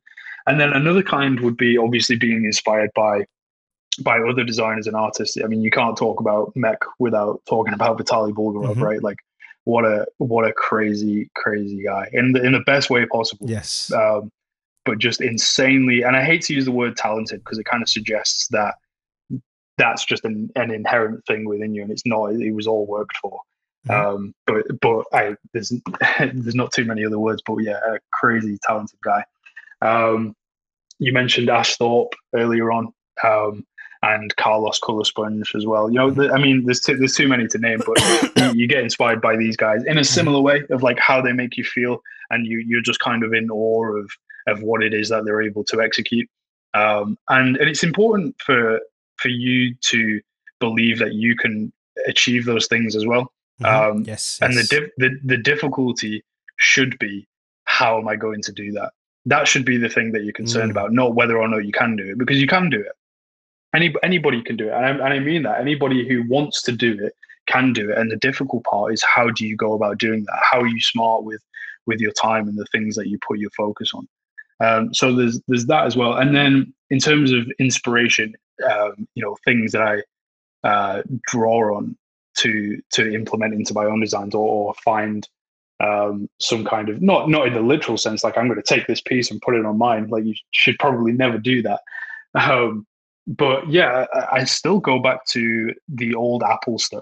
And I mean the like old Apple stuff with sorry, not old where we're talking about beige boxes. Although sometimes, I mean, there's some cool stuff there too. But Yeah, but yeah. I love the old transparent plastic stuff where you can see the Yes, inner yes, workings yes. of it. And there's a new company that I'm not sure whether you've heard of, but they're called Nothing, and they're a startup tech company, and they're the closest thing for me that have come to what Apple used to be. And they've created these new earbuds that just look insane. For anybody that's interested, I think it's nothing.tech is the URL. I might be wrong on that, but just if You're you right. Google That's it. that, Yeah, yeah. okay, yeah, and just Sick. insane stuff. Yeah, so cool. So there's things like that, and I'm always reminded of something that my lecturer at university said, and it was a question of, and I might be going slightly off topic here, but he said, if you're going to design a toaster, don't design a toaster. Ask yourself the question of, what is the best way to toast bread? Approach Yeah. it from that direction, and it may end up not being a toaster whatsoever, and you may find that what should have been all along.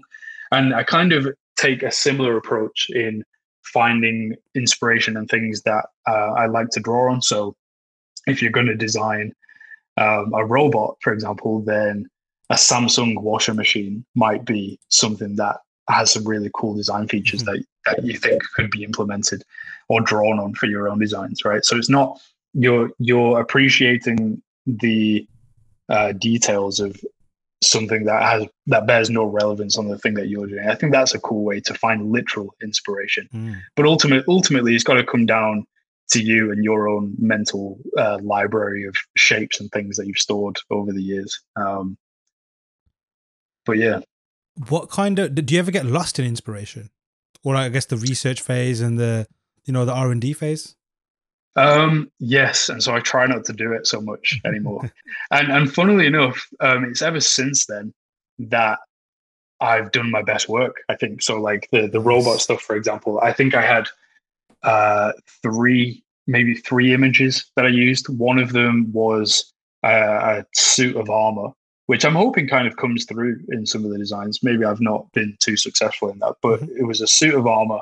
I had You a can see that. Yeah. chimpanzee. I had a chimpanzee that I used as reference for the general Yeah. Yeah. proportions and posture.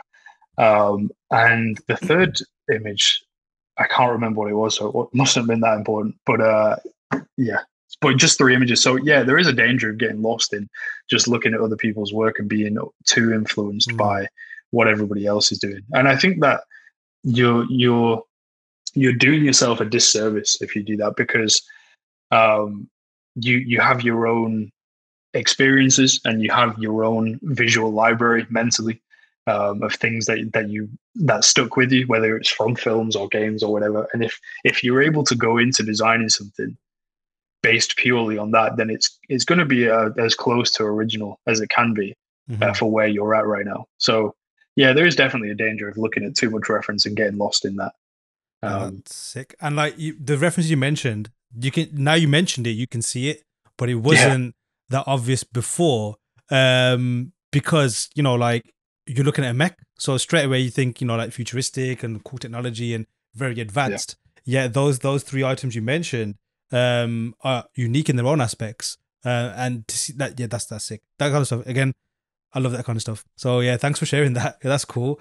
No, no problem. And I just want to point out as well, by the way, like so I think I finished this project maybe like a month ago, and I started posting maybe like a week after that. yeah. And I'm at the point now where I'm looking back at these images, and I'm pleased with some parts of it, and there are definitely parts that I'm not happy with. Mm, But I just wanted to make a point of the fact that it's okay to be unhappy with something that you've done and you've put out there.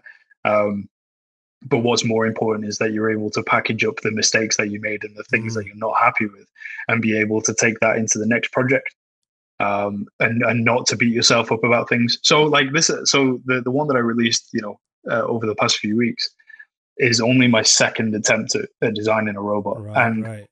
obviously I hadn't done anything before that. I decided that I wasn't going to do, a hand study or like an arm or a leg study. I was just going to go straight into it and try and do a full mech. Hmm. And you can see that. I imagine somebody who's had a lot of experience with this stuff is looking at this thinking that is questionable. Because even I'm looking at some stuff and I'm thinking that's questionable. But that's the point though, right? Like Yes. you're not going to learn unless you find out those mistakes for yourself. And I'm going to work over the next, however many years it takes to correct those mistakes and do the best that I can. But you have to be okay with where you're at and just accept that, this is the quality that I'm able to achieve right now. And the next time I do it, hopefully it'll be better. And if not, then I've done something wrong. But And that's kind of I thought it like, was just sorry, go on. no, no, please, please, no, that's quite. I was just going to say I thought it was important to highlight that for anybody that was because there's been plenty of times where I put stuff out and a week later been completely miserable about it. But it's important, like I say, to remember that so long as you package up the things that you don't like and take that into the next project, then you're making progress. Now, I'm glad that you mentioned that because until you, I guess, like the creator themselves mentions that and declares that, someone again, like, I keep using beginners as an example, but you can apply to anybody. But you can look at this and thinking, okay, this is excellent. It is excellent, and you think, especially with the way social media is manufactured and all that kind of stuff. Mhm. It's like, okay, this is how it should be, and oh my god, this is way above my current level. And the fact that to understand that, or even acknowledge that, okay, even this, wherever you see as a being the pinnacle of what greatness should be, that the person who made that still is not happy with it or sees faults in it and can do better, is what you need to latch onto, because it just shows that and even like looking at design, it's just part of the iteration process. Like this is one iteration, and then you're going to go back, tweak it, refine it, make it even better. So yeah, a couple of things to unpack with what you just said there is the fact that you know, even the stuff that you think is awesome, and it is awesome, the person who made it will still see flaws in it. The same way you will Mhm. see flaws in your own work. So that's part and parcel. No matter what level you're at, that's always going to be there. All those people you mentioned before, like Vitali and Ash, they've been quite vocal with that as well, saying that like you put it out there and realize, oh, I'm only putting it out there because it had to be put out there. Otherwise, they could keep going on and on and on, and to do that as well. But even like just what you mentioned there about like putting it out there, then realizing that, okay, that's like okay, that can be improved, that can be changed or even removed completely. It's like I'm heavily into F1, like I'm super Yeah, me obsessed. too. Me too. Perfect. So you definitely get what I'm gonna go with this. Like the way those cars are built, we were talking Mhm. about inspiration before.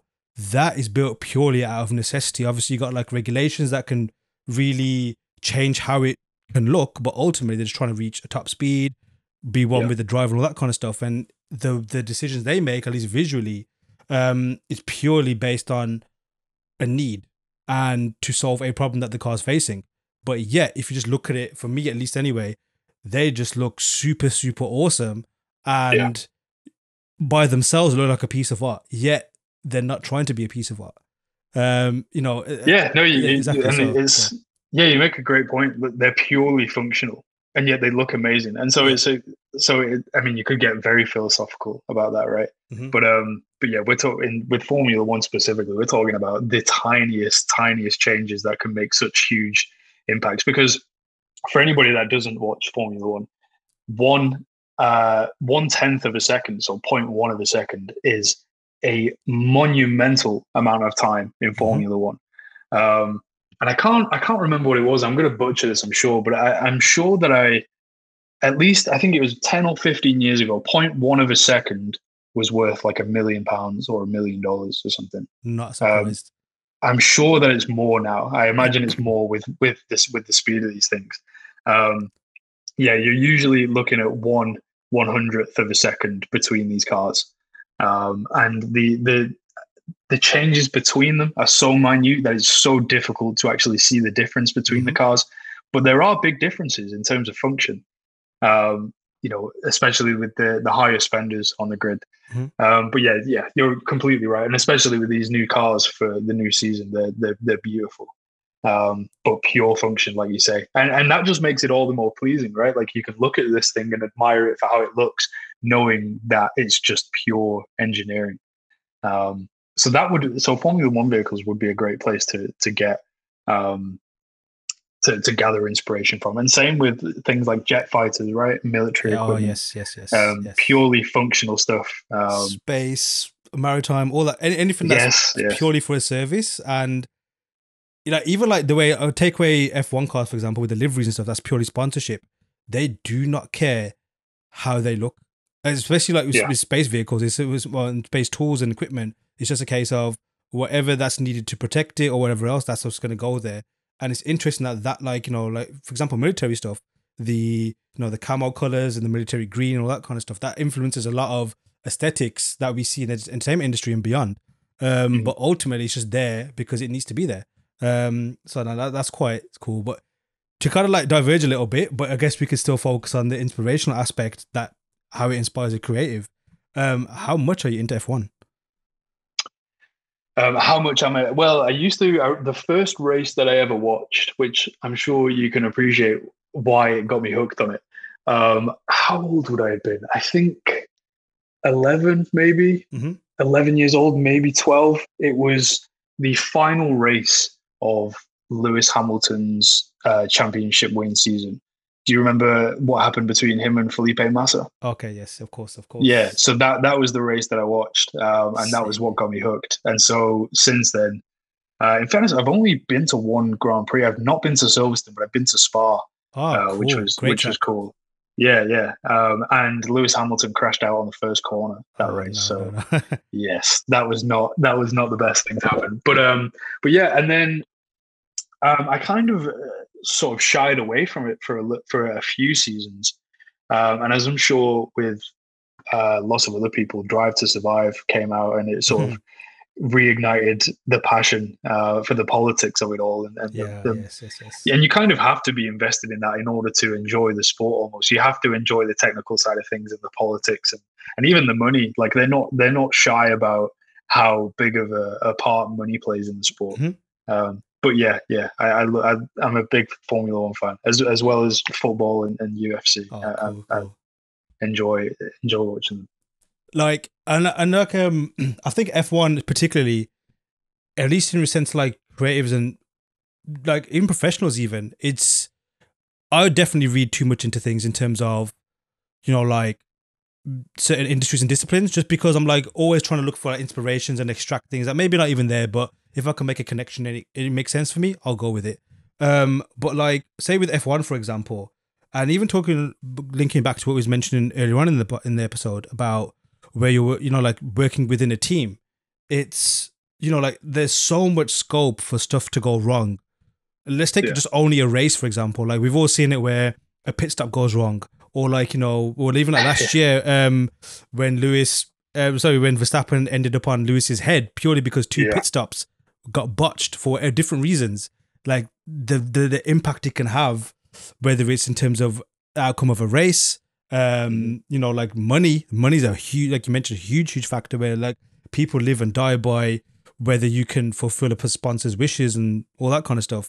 But then, like when you realize that, say, like you mentioned about the big teams, in excess of thousands of people getting involved in creating this two machines, because it got two drivers. Ultimately, there's a lot of parts and iterations, for example, Yeah. but ultimately Yeah. two machines for two people who are going to go around normally 50 to 70 times, or just for 2 hours or so, to extract the lap time and to win almost.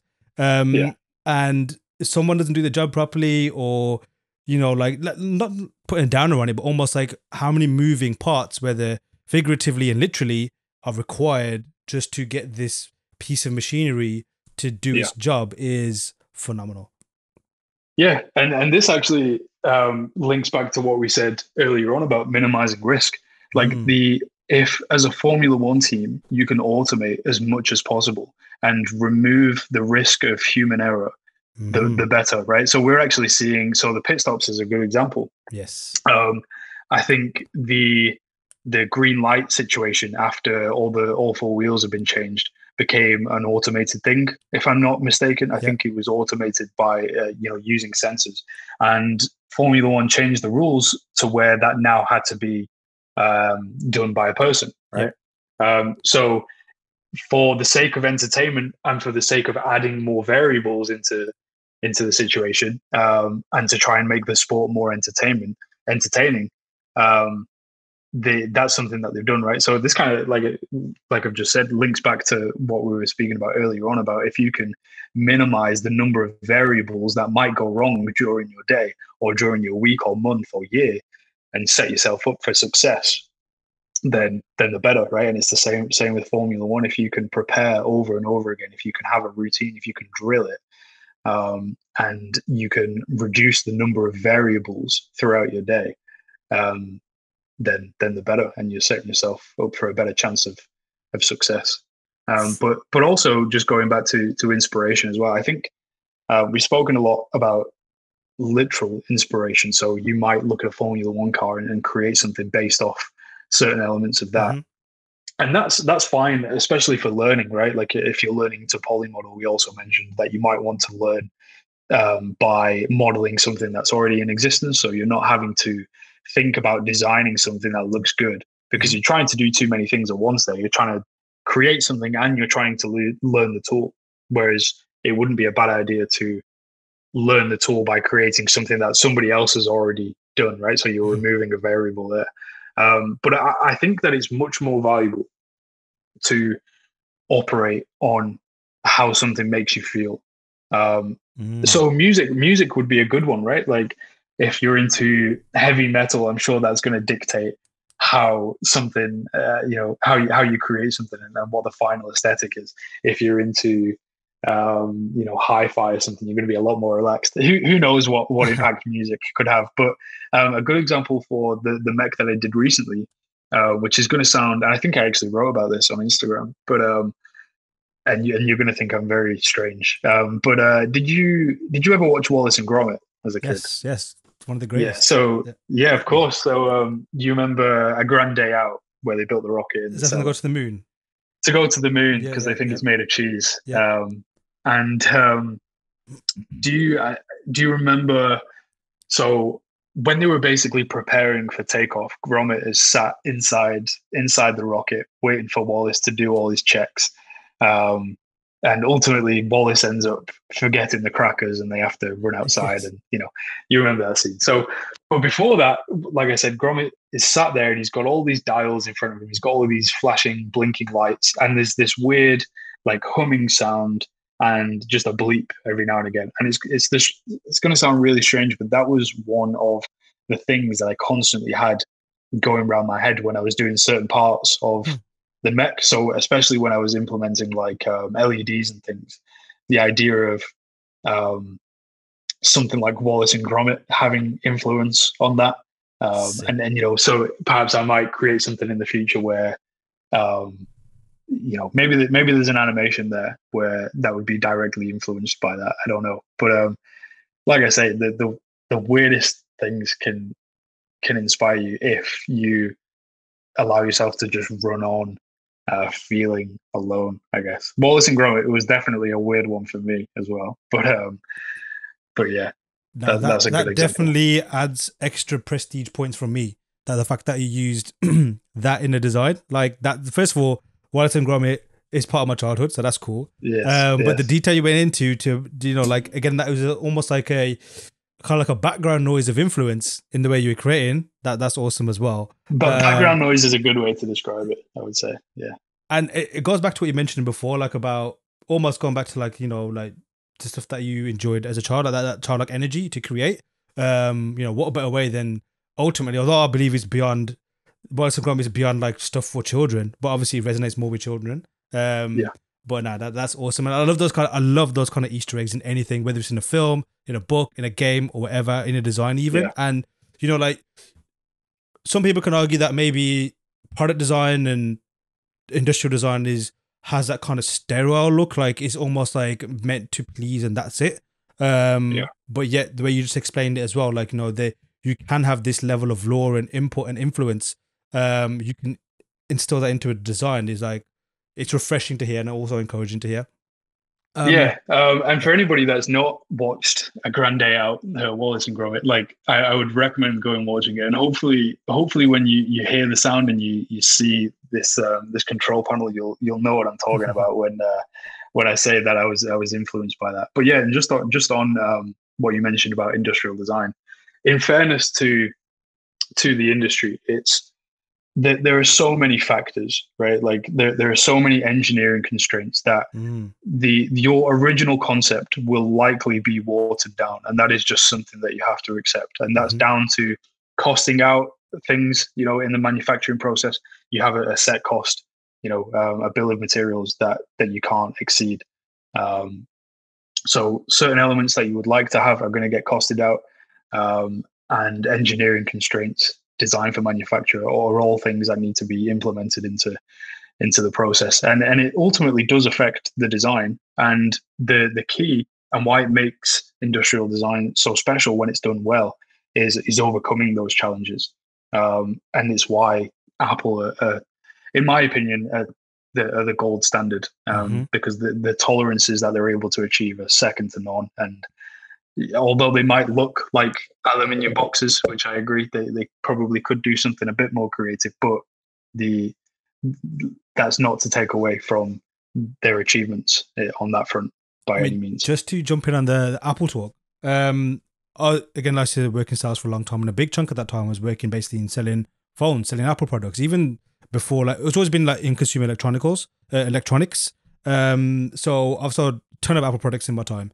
Yeah, And it's and that on the other end of the spectrum. So right at the end of the whole process, from design all the way to like actually selling the product, there's one thing that no one's been able to touch Apple on is how their products look, how their products feel. That almost, I've always described them to customers like, you know, it's like with Apple, it's almost, and even the way they pitch it as well, and the way they package it, it's almost like you're buying jewelry, as yeah, opposed to a yeah, piece of tech, and they've always gone with that look. And the other gripes that people have, I've always found was always, or the objection was always either price related or software related in terms of like, I can't do this on this, I can't do this on OS. It was never about that product looks ugly to me. It's always yeah. been the best looking thing. And as you just explained it, it's like there's a reason behind that because they've put, you could say, all their eggs in that basket of saying it has to look and feel and match this kind of level of prestige that we've built up on it.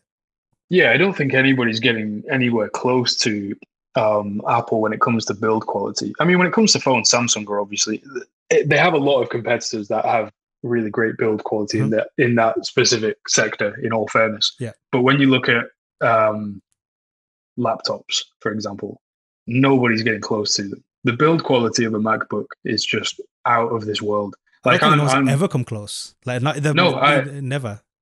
yeah, there was a few times where I thought maybe, and then when I've actually Mhm. tried them, I'm like, no, it's just not the same. And I mean, I'm talking to you now on a MacBook that I bought in 2014. I've Mm. just never had a problem with it. Um, and this is not me being an Apple fanboy. Like they're definitely not perfect. They do some questionable things and they make Of some course. Yep. questionable design choices, as does everybody. But what I will say is that we don't know the inner workings and the logic behind some of those decisions. So yeah, not to be an Apple fanboy, I do think that they're up there with. I think they are the gold standard in terms of build quality, at least. Yeah, and But like it's the even same. But it's the same with everybody. Like yes, the yes. amount of constraints that you have to work to in industrial design is crazy. And like with constraints, do you see that as a positive or a negative? Like personally speaking, as a creative yourself and as a designer yourself, like do you Um, find that your designs are better, even with your personal stuff? Because there's always something that is a some form of a constraint, whether it's time or even just the topic you're tackling. Um, do you think that's a good thing or a bad thing to have constraints?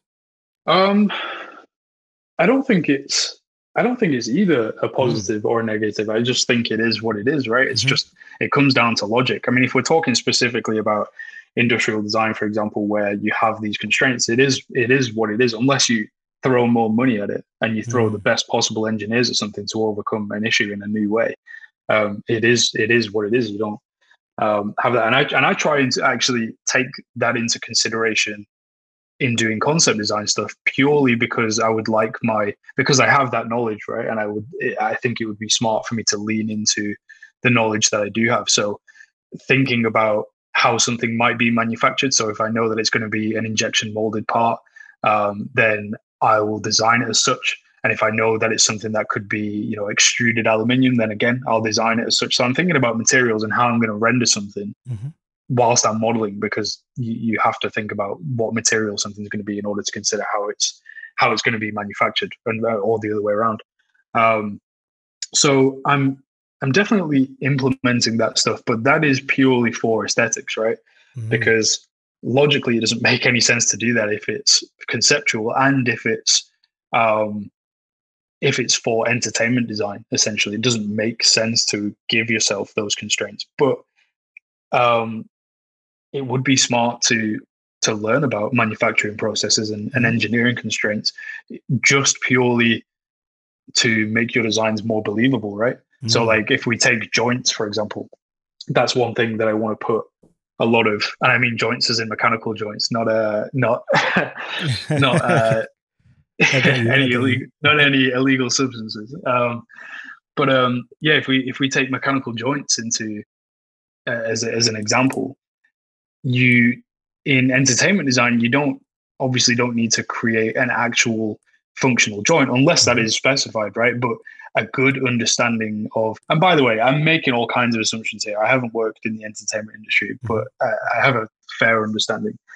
But if you have a decent understanding of how mechanical joints work and how they function, then you're going to be able to create a design with at least um, perceived functionality, right? Which, Mm.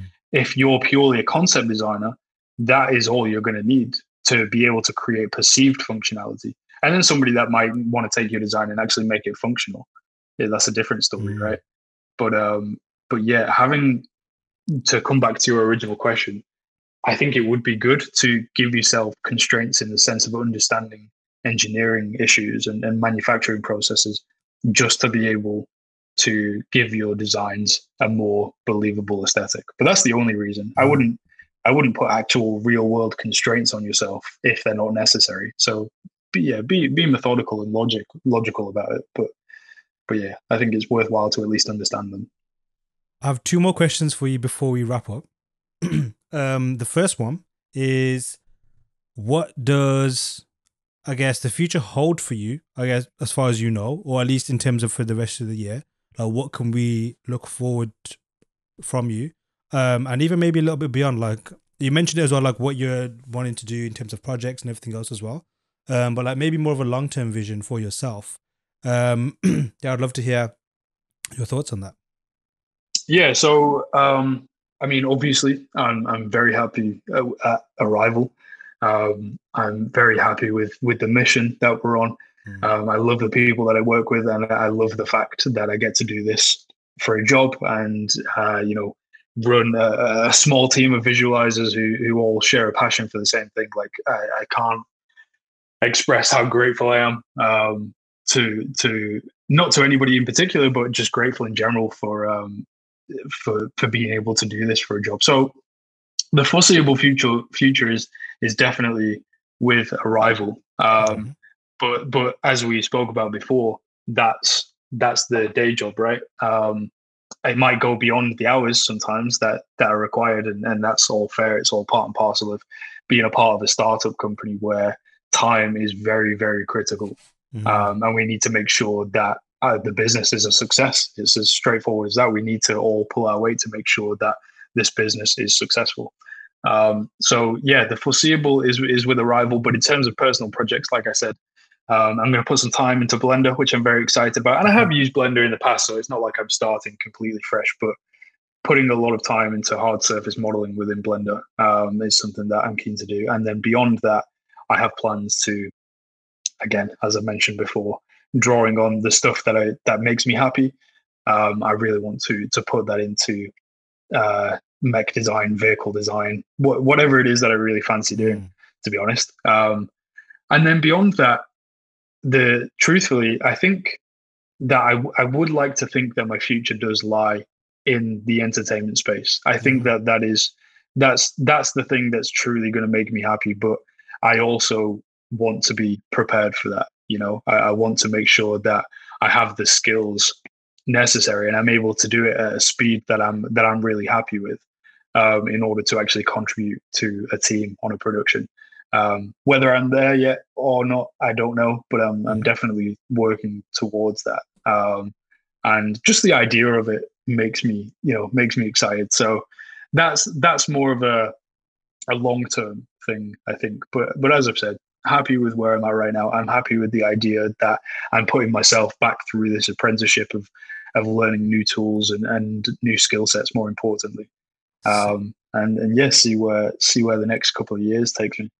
Now, that's like exciting to hear, and I'm super excited to see more of your journey and how it progresses. Not just only in the stuff that you create, but also in terms of like how your career and just like almost like your, I guess, art life develops. Because career is like an interesting word. But it's always linked to job stuff, or maybe that is like the ultimate blend of like a job and a hobby.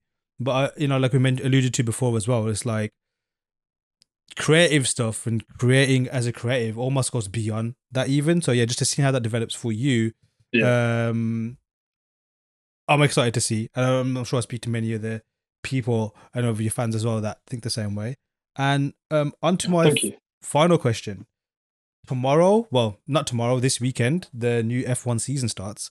What are your predictions? Or what would you like to see happen? Who would you like to see win the championship, constructors, or just what you'd like to see in general with this almost brand new, but it is brand new, fresh, almost factory reset of the regulations. Yeah, so what are your thoughts on that?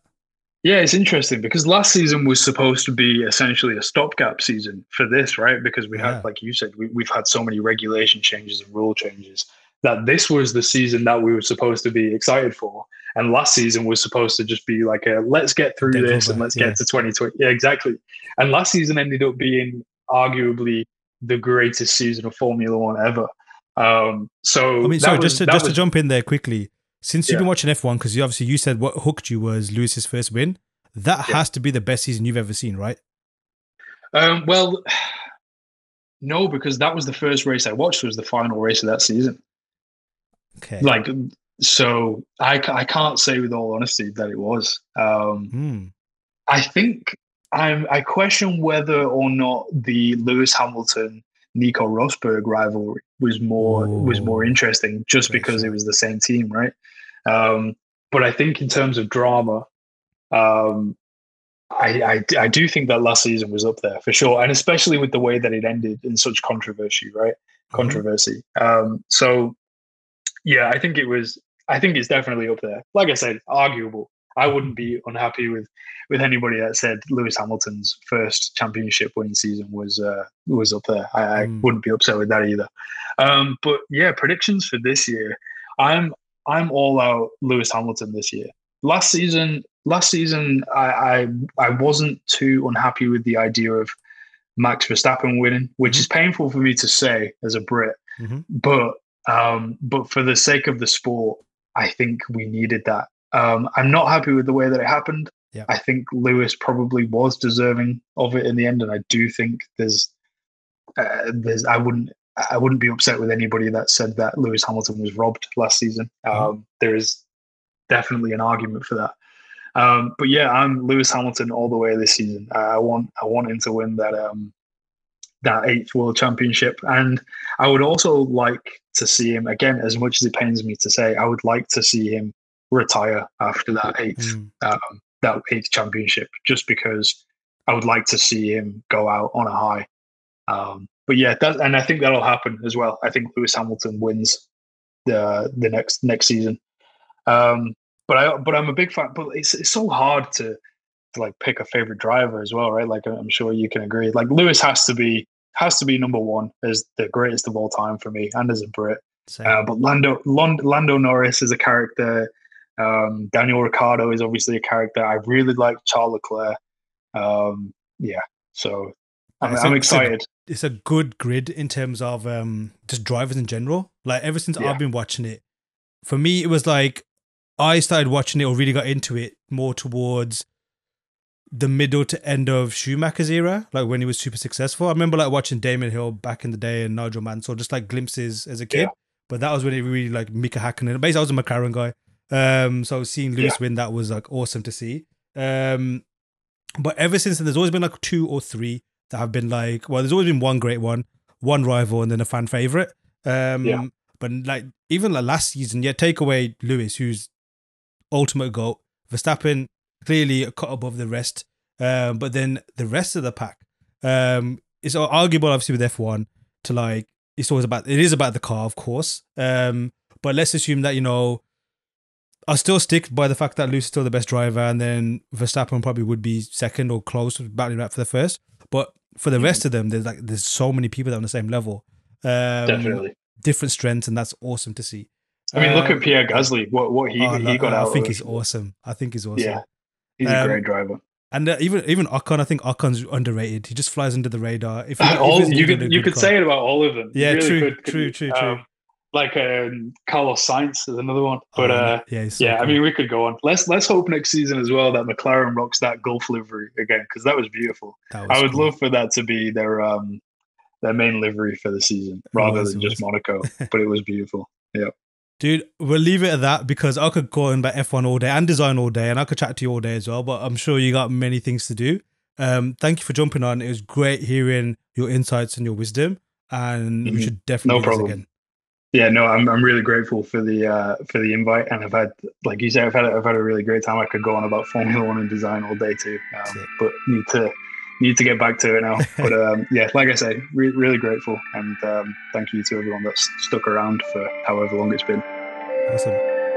A massive thanks to Shaun for an amazing conversation, and I really admire the passion he has for his craft. Hit the links in this episode's description to give Shaun a follow and to see what he's up to. Then, head on over to learntoware.com and take your own career to the next level.